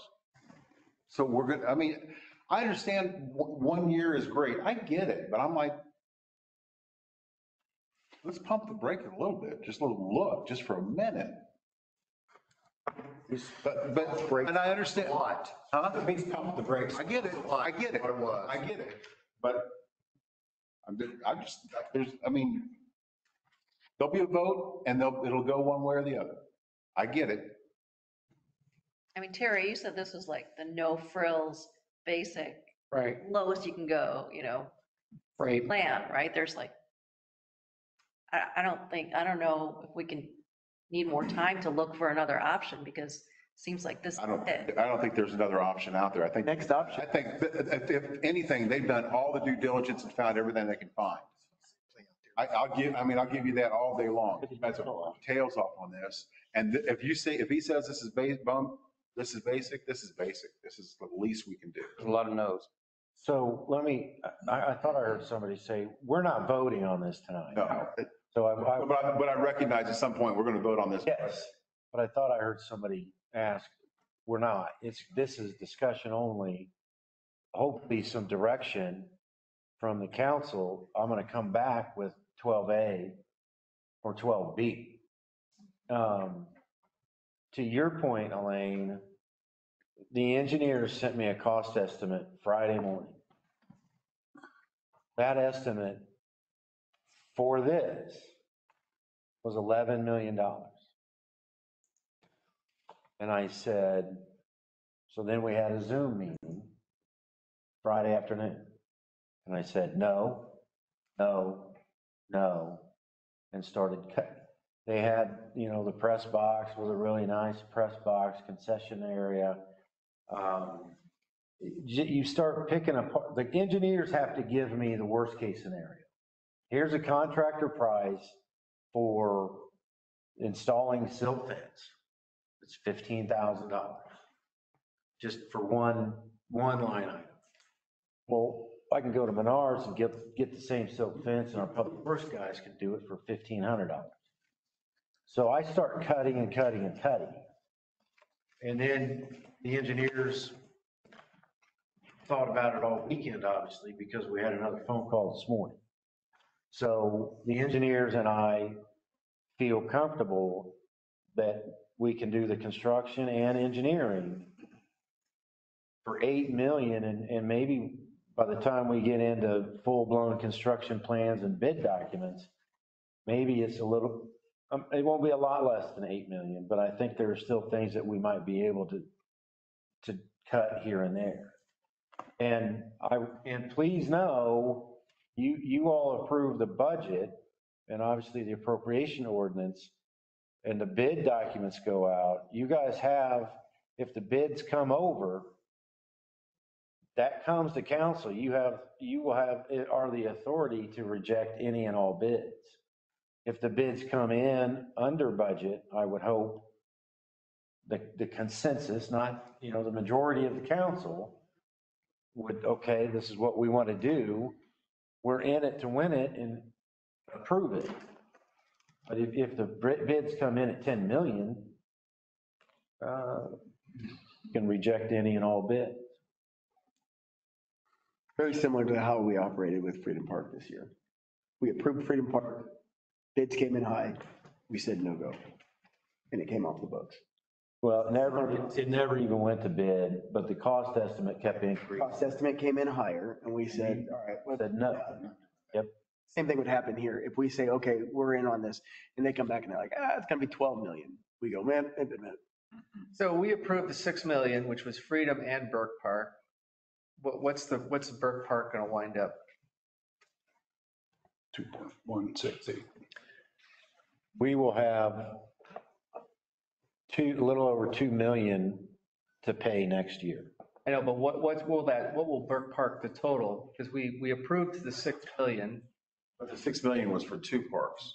Correct. That's what I'm asking. 4 million was for Burke. 4 million for Burke and 2 million for the other one roughly, right? So Yeah, so we've got 2 million so far that we've saved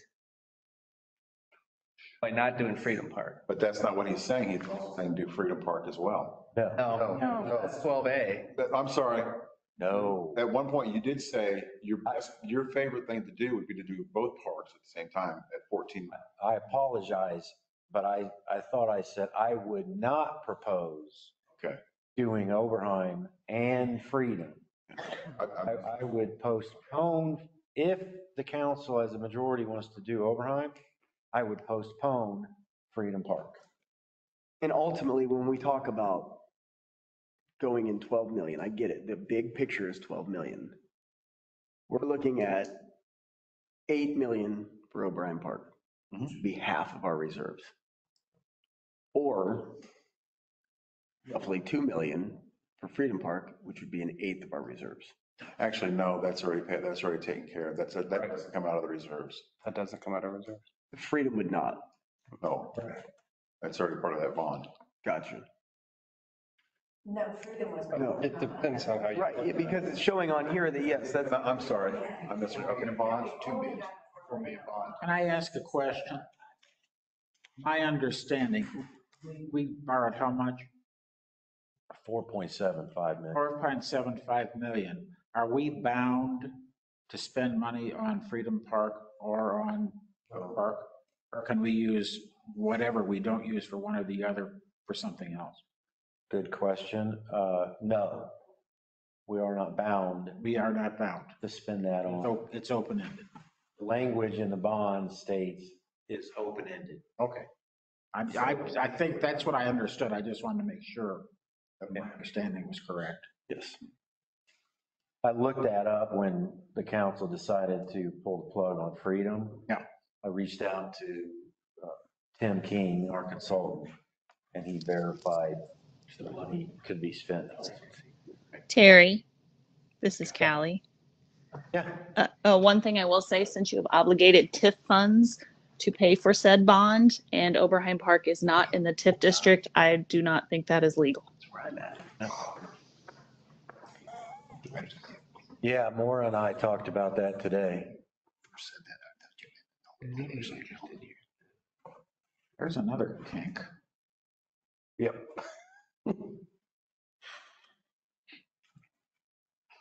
Terry, I've stayed quiet through all this, and I'm going to stay quiet for a while longer. I'm still thinking. But you're the steward and have been for a long time. You know, you and I have had a lot of discussions. Are you personally comfortable with taking your operating budget, your cushion to run the city down to that number that from you, we've pretty well had carte blanche to do what we wanted. But if we spend this money and your operating budget goes, your cushion goes down to 6 months, you got 6 months of money, operating capital to work with. Are you personally comfortable with that? You think that's a wise move? I would have 1 year 1 year. in reserves.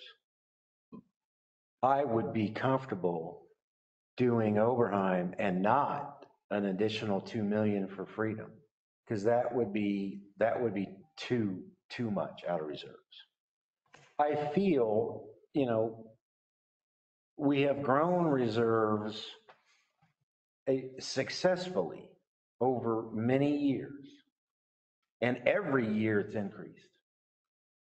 So I think that would continue, right? And I said, we won't be able to do a $1.5–2 million road project.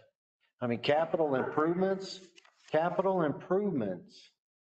will decrease drastically when we don't have the reserves. Okay, thank you. But I remind, as everybody knows, we're all going to have a vote one of these days. When it comes down, all of us have a vote. So think about it, study it, think about it, think about where you want to go, what you want to do. I know some of us have kids in school, some of us don't have I got a grandson, but I'm looking at both sides, trying to look at both sides of the coin for long-term and short-term. The Freedom Park thing is a wonderful thing. Just had Veterans Day. How can you deny it? You know, it is what it is. But, and this is a big but, it adds nothing to the overall structure of the city. The Oberheim Park thing adds a lot. It's a ton of money, but it adds a tremendous amount to the future of what's going to happen. The Freedom Park thing, we might be able to come back and do it in a couple of years or 3 years or whatever. But as far as benefit to the city, not so much. Benefits the guys that served and gave their lives and did all that. I'm not taking an ounce away from that. But overall, probably Oberheim in the long run is going to, as Ryan's talked about, probably overall, it's going to do better for us in the long run. We lack a lot, and everybody knows, we lack a lot of support. That's what always has bugged me about Oberheim. And I'm going to stop because I'm soapboxing here and I don't want to. We lack the support facility. That's what always bugged me about Oberheim, is that we don't have a place for people to stay. We don't have a place for people to eat. Right. We don't have a facility that sells any type of equipment in town. You can't buy a baseball bat in Monticello. Exactly. Nothing. And I don't see that anybody's proposing to say, hey, if you build that, I'll open a sporting goods store here. I don't think that's going to happen, you know? So as far as bringing other people in, some, but they're more than likely going to look at someplace they could stay, someplace they could eat, someplace they could support their team, and we don't have that, and we're not going to have it. It's not going to happen. So think about, you know, I think about those things, and I've thought about them for 4 or 5 years now, you know. I just don't, I'm not sure where we could go with that. So that's all I'm going to say about it. But if you're okay, if you're comfortable, would be comfortable with that operating budget. Well, and you know, we've got to, you know, that money. Kind of put me on the spot that. I'm not trying to. Would you do it? So I just remembered what Maura said and made me feel a little bit better. We were 2 million in reserves. Our O&M may not have been quite 5 million then. Maybe it was 4.5 million. And we had 2 million in reserves. And we did okay. You would hope to continue to be able to add some to that every year again, right? Yeah. And I think this is how budgets go. This is how we operate. Want something nice? We save our money. We're responsible. Put money away, we hold it back, and then one day we can afford that nice thing. We're at the point where we can afford the nice thing. Right, but I mean, going back to the point what Wendy was saying, is that yes, let's go ahead and we have the money to go ahead and do this part of the park. However, who are we going to attract to come to it? Because they're going to have to drive to Champaign, they're going to have to drive to Decatur, they're going to have to go to Bloomington to stay somewhere. No, I don't think that's the kid is a community thing. Right. And the everything else is extra. Yeah, the kids already play at Forest Preserve. We have no rights to that land. We have no, and what Mike brought up, can we make the fields better? I don't want to improve something that could be yanked out from under our feet at any minute if they decide to. I don't want to make somebody else's property better in hopes that I can use that. I would rather take the money that I would have spent to make that property better and spend it to make my property that I own, my facilities better. And so the idea is we're not, you know, we got on the topic of how is this a revenue stream? I go away from that. How does this fill the needs of our community as it sits? We have sports teams in this community. We're sharing 2 ball diamonds that are well maintained, inadequate for what we need. This gives us an opportunity to cater to those people so that our teams in Monticello aren't driving to Whiteheath to play softball or baseball, aren't driving to Cisco or D-Land and going to surrounding communities to play. our Monticello teams we're outsourcing our own youth softball and baseball teams. We're sending them to other communities to play, and when we could have them here. So I think that when we talk about, is it going to attract people? It may attract people. It might. I think you could host a 2-day tournament and use it as a tourist thing. We could do that. But at the end of the day, if we don't make a dime off of this, this is an investment in our kids, in the youth programs, and it's an investment in our community. As people are thinking about living in Monticello, or any community, safety, schools, amenities. And we, in a lot of ways, we lack the amenities that people are looking for. And so we've done well. People like to live here. It's a great place. We've got excellent schools, but at some point we are competing with people that other communities that have things, and they'll make a decision potentially not to live here. And then that affects tax base and it affects a lot of things we all enjoy. So even if we don't personally benefit from the fields, we will, I think, get the reward in ways.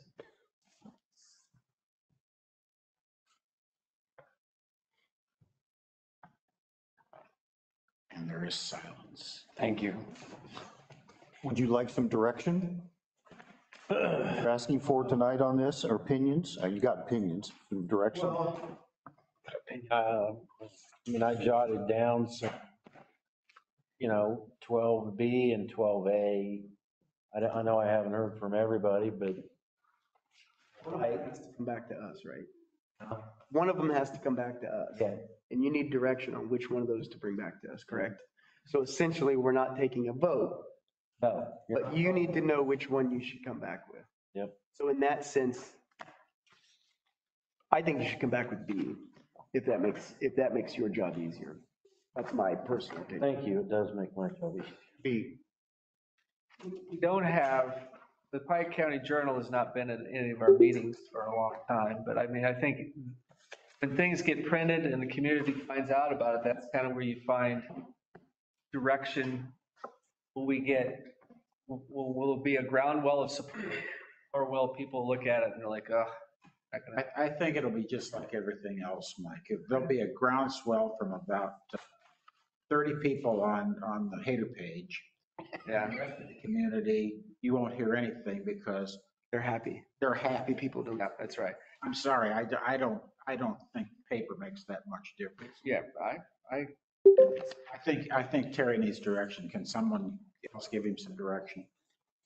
To throw just one action item out there, I know you said you had several phone calls and were able to shave $3 million in just a few phone calls, but just, I don't know if this rendering reflects those phone calls, but, and I'm not qualified to speak to it, but there's a lot of parking here. I don't know, it appears actually all the parking, I don't see where there'd be more parking going in the design in the future area. I don't know if that's, and I do understand the scope's been narrowed several times, but there's nearly 300 parking spots here.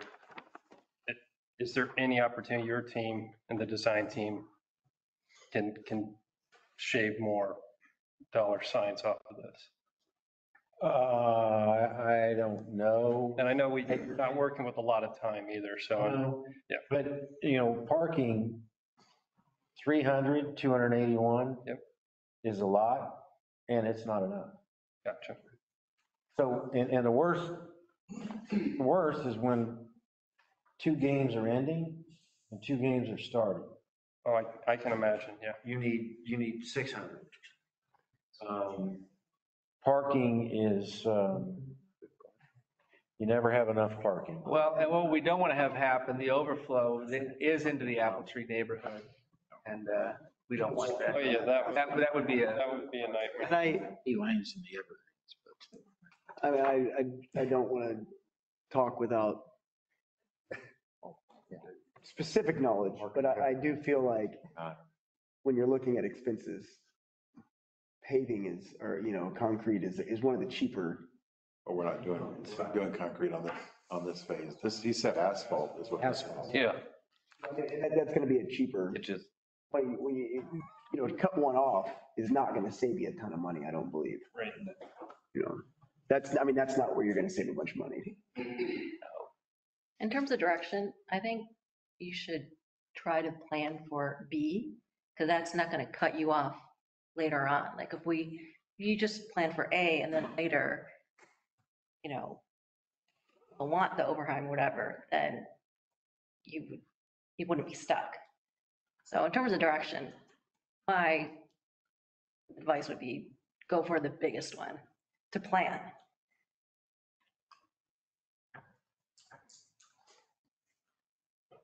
Others? He needs direction. I say B. Keep yourself open, to opportunity. Not increasing taxes. We have the money to do it. It's something the community is asked for and in the strategic plan. This was very high in the strategic plan. So if the community asked for it, we have the money to do it, and we don't do it, then we're not being very good stewards of what the community has asked for.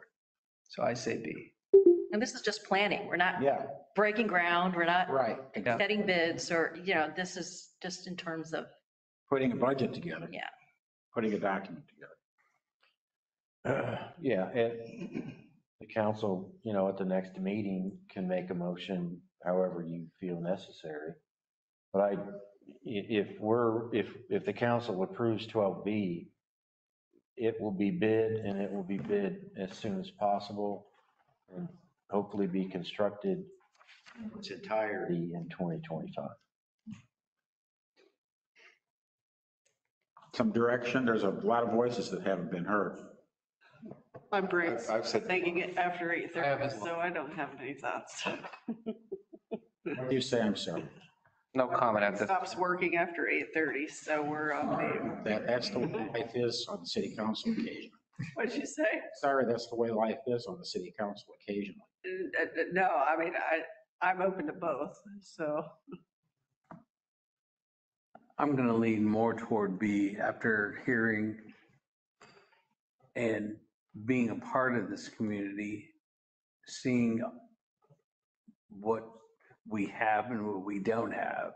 This would be huge for Monticello.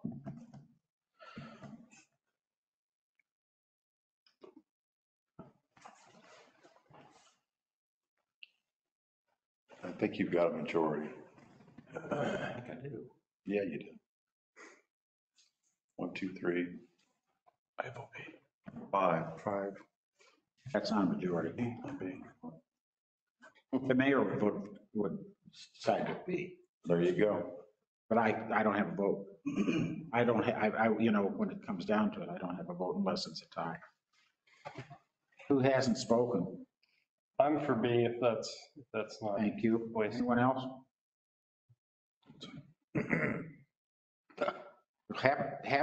Have an idea, say something. I've said enough. Did you give him any direction? I don't have an option right now. Okay. A or B, I think was the. A or B is. I don't care to choose right now. You haven't. I have enough that I'll come with B, and if the council. I don't understand why we can't have an opinion about something and give someone direction. Okay, let's move on. I suspect we're done, right? You've been through everything. Yeah, unless anybody else has a question.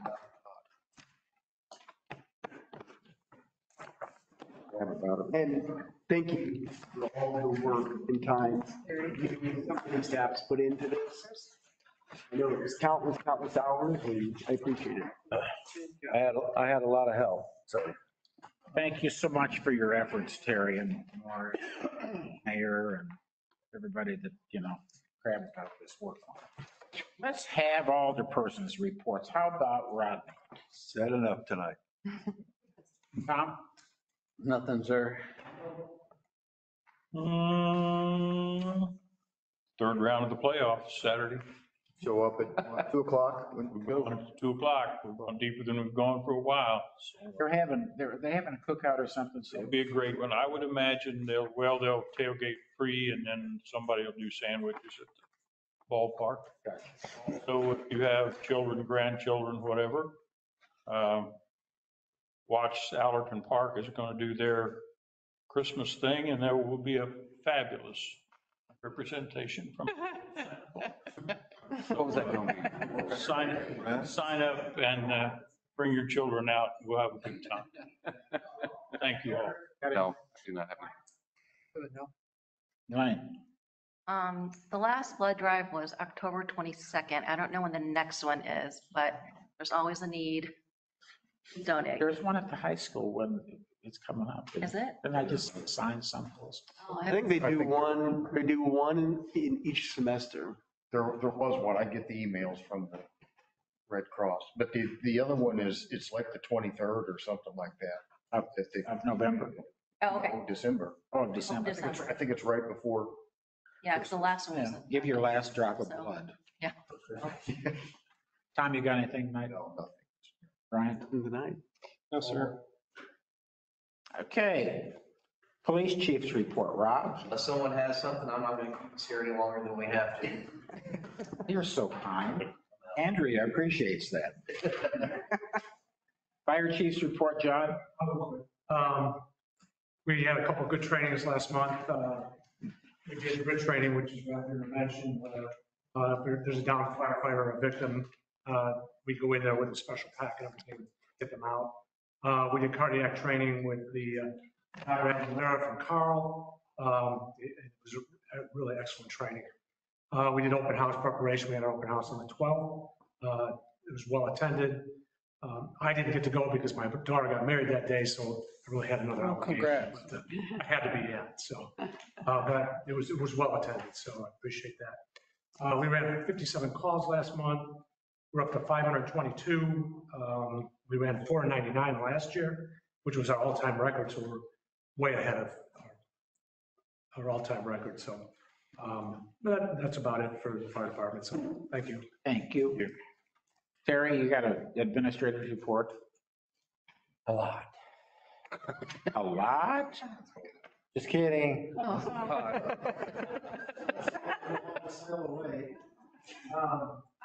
I do want to say, some of you may have seen an advertisement for a position at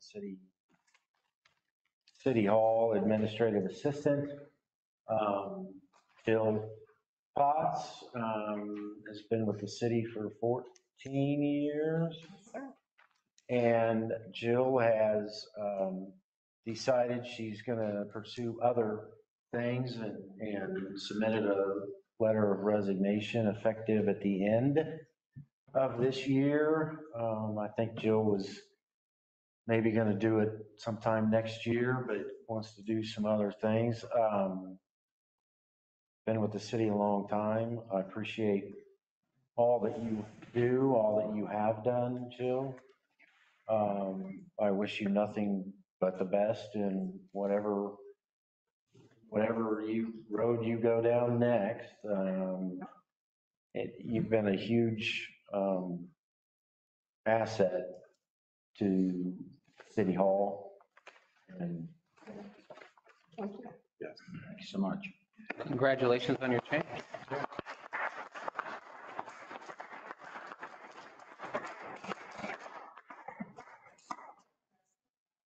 Yes. That's Jim. He's our Jim. Are you done? I'm sorry. got anything else? Nancy? Awfully quiet over there. Come out to the tailgate party, starts at 11, over at the new building. Is it done?